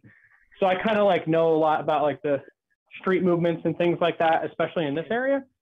And it's just expanding. I mean, you have like Tucker Carlson normalizing white nationalist rhetoric about great replacement. It's just, to me, the concern is like, yeah, we can't do anything legally because they kind of like love to skirt this legal gray area where it's like, yeah, it's legal. You know, it might be unethical, but it's legal. There's nothing illegal. There's nothing illegal. You know, and that type of thing, it's like entrenching itself in a lot of the liberals that I talk to that are like, well, you know, they're not breaking the law. We'll just have to see what the courts say. So I don't know how we can confront that like in a street epistemological sense of like confronting these people and talking to them and adding a sense of urgency to what's being done before it's too late. Right. I guess that's my concern. Right. But yeah, I understand like legally, I mean, we don't have any power. I can't like go into PA state courthouse and be like, yo, what are you doing? But even in this specific case, again, I don't know what, like, even if you say like, you know, obviously not all laws are just, but even in this case, like, what would you do? Like, just go over there and like physically try to stop the audit? Like, I'm not quite sure what could be done in these specific situations. The audits are going to happen because the Republicans in those states have the power to make those audits happen. No, I mean, I agree that right. And oh, Brandon, go ahead. Yeah, I mean, if it happens, it happens. I think it's more about like you know, controlling the discourse and the messaging, and kind of the discussions I've had with people about this specific incident in York County, which is like 67% Republican. The conversations I've had with them, it's just like complete disaster on the Democratic side. Like no one's saying anything of relative value, and it seems to me like a lot of people are afraid to speak. So like controlling the messaging, like they're just dominating the messaging, the Republican Party and their operatives. And I mean, the real problem with the Republican Party is the voter base. But in general, like they just dominate the messaging. So this seems rational, like asking the question. And while people may think it's a joke, I mean, yeah, I agree with you. They think it's a joke, but like buffoonery is kind of a feature of fascist movements. I mean, Hitler was a drunk bohemian. So. I don't know. I feel like it's hopeless. Like no one can control the narrative to like fight back on this stuff. Right. Brandon, what were you going to say? I was going to say I broadly agree with the caller's point. I think that, the lack of urgency in liberals and, sort of like upper middle class sect of like, Democrat aligned liberal voters is by design. The lack of urgency, the sort of overabundance of faith in there being time for things later is built into their ideology in order to, for them to forget that, climate change is happening right now. Generational politics is another facet of this. We're like, racism, climate change, all of the follies of the present will be solved in the future by some, non-discrete thing that will happen. There'll be time for me to write my book or live my life in my 60s or 70s. And so right now I'm going to slave away under, some tech job du jour that's 60, 80 hours a week with low pay and bad healthcare.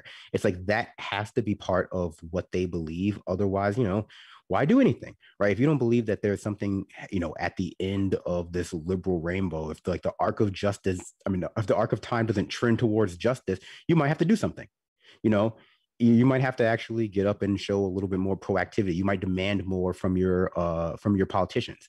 And I think that that's where you see the Democrats facilitating this takeover by the fascist right, this rise of anti-intellectualism on the far right. And even the, one facet of this overabundance in time, Medicare for all, the idea that we were going to have time, later to get everyone health care, there wasn't going to be any long-term consequences of sort of our broken health system in the present, COVID-19 happened, and people who were saying that there was going to be time later, they rapidly found out that we ran out of time. And that's going to be true. And it has been true for a lot of things, for a lot of people. But running out of time for things is something that, is obscured by the media, I think, as a reality that Americans are facing daily and that America itself is facing if we don't get things, under control. So I think, part of that is just challenging their ideology, maybe even at the personal level of like, you think you have time to write that book when you're 65 because you found out that like 5 or 6 people over the history of the United States, wrote their first novel when they were 90. Got some bad news for you. You only know about those people because it doesn't happen. That's an exception that you're treating as a rule, because otherwise, you will be forced to deal with reality. And that's another facet of our political media, treating these exceptions to rules as though like they're actually examples of how you can do it. Like, no, write the book today, write the book tomorrow, otherwise you might just die and never have a chance to. But definitely, that's just my 2 cents on it. Hey, Brandon, did you hear about the I think that's the Dogecoin millionaire? The Dogecoin millionaire? Yeah, one of those exceptions. Yeah, that's all you hear about, those success stories with everything, really. You never hear about the people who lose or fail or don't make it, or with everything.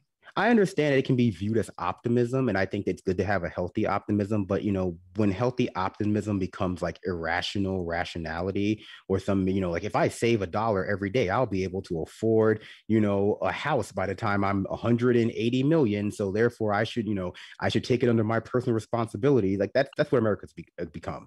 And it's, it's time to like challenge that idea that there's going to be time for your kids to solve climate change. There's going to be time for, you to save for retirement. Like if you're not doing it right now, you're probably not going to start, because capitalism is going to keep you on that precipice of, maldistribution of resources, of deficits, of, debt until you die. Right. Caller, any last word really quick before we jump? No, I mean, I think that's, great. I just, it frustrates me to know that people think the systems that enable this sort of fascist takeover are going to save them from it. So, I think focusing on, what Brandon said about, you're going to write the book. You're not going to write the book, if you're dead. So write it now, So, yeah, I appreciate it. Thanks. Thanks for the call. What is this? JJ Cool? Is that it? No, that's not it. Captain Rick on the IM says, what's Binder's take on the yard sign debate? In my opinion, Sam's take yesterday was pretty much as bad as they get. What was the yard sign debate, Emma? Should you have yard signs, like just generally, or like a specific type of yard sign? Because I have thoughts on the first part. I might jump through the window. Yeah, I think we can skip it. I tweeted about the stupid yard signs, and it like triggered a bunch of people. The ones that say in this house we believe science is real, and Oh, those signs. Yeah, those are. I said these signs are for losers, and it was the most controversial thing I've ever fucking said, I guess. If I were a con man, I would only go to houses that had signs like that. In this house, we believe in science, because I think that it would be easy to trick them. Sam was saying like it provides a safe haven for people in areas that might be red, and I just like, I'm not necessarily convinced by that argument, but I didn't want to talk about it so much that I just let him have it. All right. Well, my mom doesn't have a yard, so she doesn't have the yard signs, but she has equivalent signs in her house, in her home. The believe in this house, those uplifting, like, I feel like they definitely, those messages definitely appeal to a certain generation of people, and they eat that positive shit up. Emma's were the more liberal slogans of politics, not like believe and like yes, that sort yes. of thing. And yeah, okay. I mean, I think it's a little silly, but I walk past houses that have them all the time, and I just like laugh to myself, because like, okay, do you believe in science? Like, you voted for like Joe Biden and Kamala Harris. No offense, but like you can't possibly believe in science that much. But yeah. The amount of people that voted for Bernie Sanders that have those signs, it's probably in terms it's depressing. It's depressing to walk through any Brooklyn neighborhood. You get a wide berth of signs. Yeah, it is definitely a normie thing. So maybe we are in the minority here of people who think they're dumb or something. I don't mind being in the minority, generally speaking, but especially not here on the show and in this conversation, because like I think it's it's eat, pray, love outside. Right. It is live, laugh, love, except in signed version, and economic policy on it, right? Yeah, but eat, pray, love works too. All right, guys, let me read. Is there a clip you want to get to, Emma, or is that it? You want to just get some IMs? Not exactly. I have a little bit of a cold, so I'm like a little out of it. But Emma Pub Owner, I'm here to relitigate Emma's controversial tweet. No. I didn't know what was going on. I had no idea. I saw someone ask me a question about the yard sign debate, and they said Sam's take was horrible, and I was like, "Ooh, I got to know what Sam was horrible." Whatever take Emma had about yard signs, I want to not only echo it, I want to make it 30 times more offensive. I stand with Emma on this yard sign issue. Yards, lawns themselves. Yes. No bueno. I'm taking a very hard yard stance. I think we should be anti-yard and literally like salting people's yards to the grass does, but that's me. Okay, that's a little bit not as hard as Matt's anti-yard stance, but somewhere in between Matt and Emma's anti-yard stances. Right. Being an NFL player is a choice. If they don't agree with the company policy, they can always find new jobs. Am I doing the right-wing thing correct? Says Maddie Light. The trans sister rodeo. Great interview, Emma. Very interesting subject matter. It confirmed a lot of what we saw in that Kevin Costner flick 13 Days. Also, I've never seen that. Also, Pelosi is probably one of the worst liars I've ever seen. Twitching shoulders, raised eyebrows, body shifting, waving arms. It's obvious she doesn't believe a word she's saying, but she wants us to. It's shaking my damn head.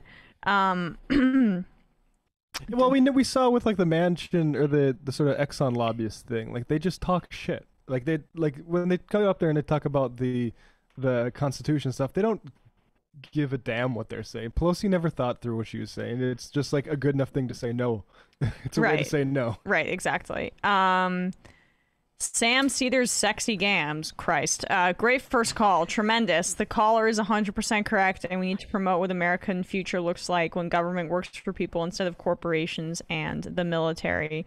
Sterno says, if the CDC said there was a mask shortage but then advised people to wear them, it would make the shortage worse. I mean, look what people did with toilet paper. The CDC was in a difficult position at that point. You don't lie. I'm sorry. You don't lie. Tell them we're having a shortage on masks, but like, or just don't say anything. But if you lie using the channel of public health, you're going to F it up. I think pretty clear. Yeah, I understand they were in a tough position, but I agree. Disco Stu says, do you see any issue with the fact that Nina Turner campaigned with Jill Stein in Ohio in 2016, or that she spent last year doing events with Jimmy Dore and the Movement for a People's Party? Just awful judgment. No, I don't give a shit, and I think that all those people, I think the people that are turning on her as a sellout, I think that's a better problem for them. But no, I think she's great, and I think people should support her. And I couldn't care less what she did. Did she even do that? I've never seen anything about her endorsing or supporting. They claim that, but there's a video of her, Jill Stein, speaking after her at something completely that had nothing to do with Jill Stein's run for president in 2016. It was like a DNC, like progressive event before the DNC, and she didn't mention Jill Stein or anything. It's just weird people just trying to make stuff up about her. I don't care if she was ambivalent about voting for Hillary in 2016 or like any of this, or even Biden in 2020. Like, people are allowed to say the truth that these people are unacceptable, but that we have to vote for them because I'm sorry. Was that the event in Philadelphia in 2016? I was at that event. I saw her speak there. Yeah, people are using that clip to claim that here she is endorsing Jill Stein in 2016. I was there too, Brandon, but like we just didn't know each other at that point. Yeah, it was a really hot day. Yeah, really hot. Take a photo with Nina Turner. It was great. Yeah, I was there. I was there with Jimmy. Were you really? Well, I was there with TYT and Jimmy. Oh, okay. Oh, okay. It was really hot that day. Oh God, now I'm having flashbacks. I honestly don't care if she was just literally echoing everything Jimmy Dore was saying back then. I think her candidacy is rock solid, and people should support her. 100%. I think it's on like. I'm annoyed to even like, I don't know, to entertain that stuff, because let the other side do that stuff. Right. Someone pulled up a clip of Jimmy Dore from that time period. I don't know exactly what the year was, but it was definitely that era of like mid 2010s or whatever, 2015, 2016, 2017, whenever he was on TYT. And he's comparing treating people who used to work at Fox News as people who used to be part of the KKK. And he sounded like that would have been a lip take to his followers today. And here he is nowadays going on Fox News to hang out with Tucker Carlson every now and then. So, I mean, clearly the guy had takes that weren't completely the crazy shit he would say now back then. Yeah, he definitely got, I mean, you could see seeds of it, but he definitely got more and more insane. Special Father number 2 says, Emma, I feel your pain. Every time I say professional sports is for losers, people want to get all offended about it. I don't care. Chicken Salad Restaurant says, it's just a bad idea to call potential allies and well-intended people losers. Jesus, really? Like, who cares? Anyway. Is this the yard sign thing? Yes. Silver Ball Stud says the water is life was an important aspect of the pipeline protest mentioned yesterday. The signs, I'm starting to I had no idea people felt so seriously about the signs. I was just joking. I don't think about them at all. I passed them and like, oh, what a sign. That's interesting. Like I had no idea people were really that like, into the signs. Maybe I should get a yard sign.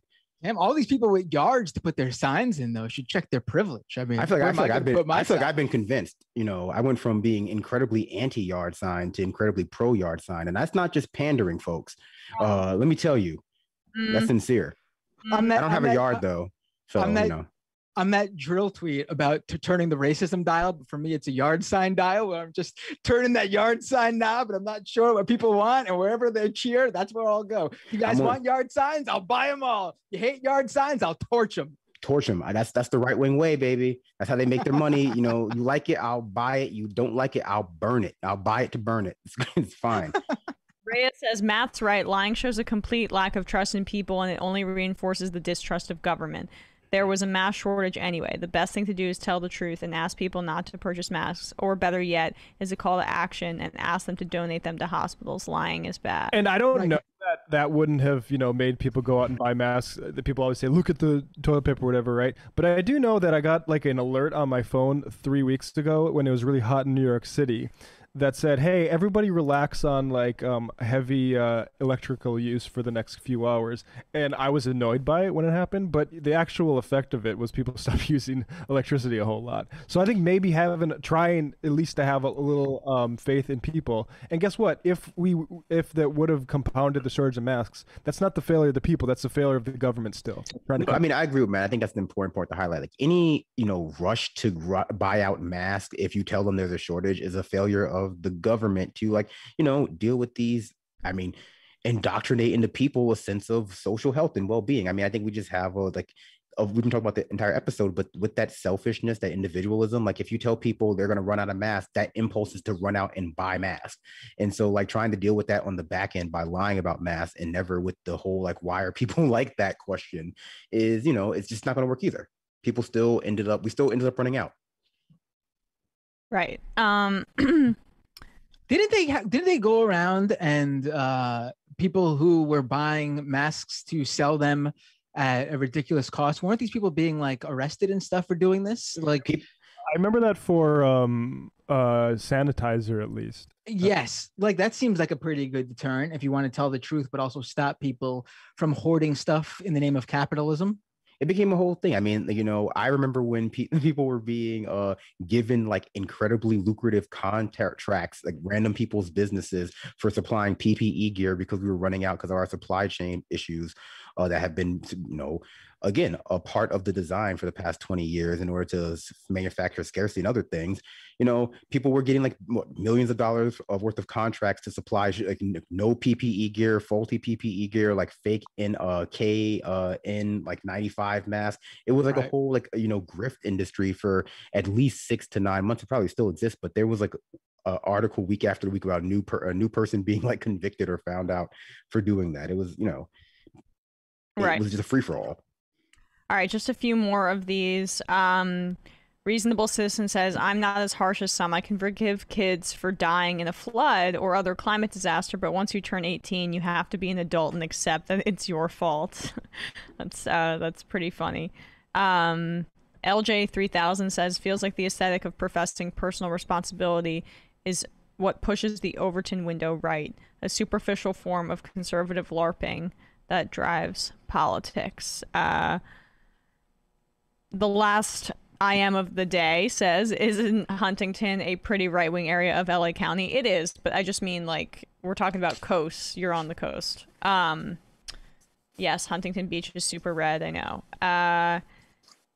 Well, that's the thing about the way we use elite, which is like I understand what people are saying when they mean elites and don't include that guy, but that guy's literally a restaurant owner that's forcing masks to or forcing guests to not be masked, or at least like making a show of doing that. Like that's definitely an elite. Anybody who can hire and fire somebody is an elite. But Did you see that he went on Fox News after the Cuomo hit to talk shit about Cuomo? That's really funny to come off that bad in the interview and then go to Fox News and do a victory lap. And the final I am of the day, live, life, love, science, and Joe, and Nancy, and Chuck, and Kamala, says Virtue Signal sign gal. I feel like I just got doxxed. How did you know I had that sign outside my home? All right, guys. Thank you so much. Have a wonderful... Wait, 9 p.m. tonight, 9 p.m. Eastern time, youtube.com/Matt Binder. Subscribe to the YouTube channel if you haven't already, please. youtube.com/Matt Binder, and we'll have a great show. Yes, and check out Left Reckoning, and check out my new podcast, Yard Sign, promotional something. I haven't figured it out yet, but yeah, it's gonna be all yard signs all the time now. All right, folks. See you tomorrow. Might take all the strength I got to get to where I want, but I know somehow I'm gonna get there. I wasn't looking when I just got caught between the truth and the lie bar, but finding out won't make me feel any better. Yeah, I know that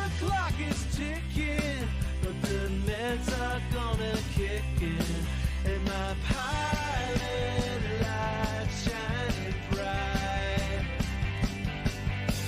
I guess I'm where the choice was made, for the option where you don't get paid, for the road that bends before it finally breaks you. I guess somehow I lost my drive between the 101 and the 5. Do you know how far the detour takes you? Yeah.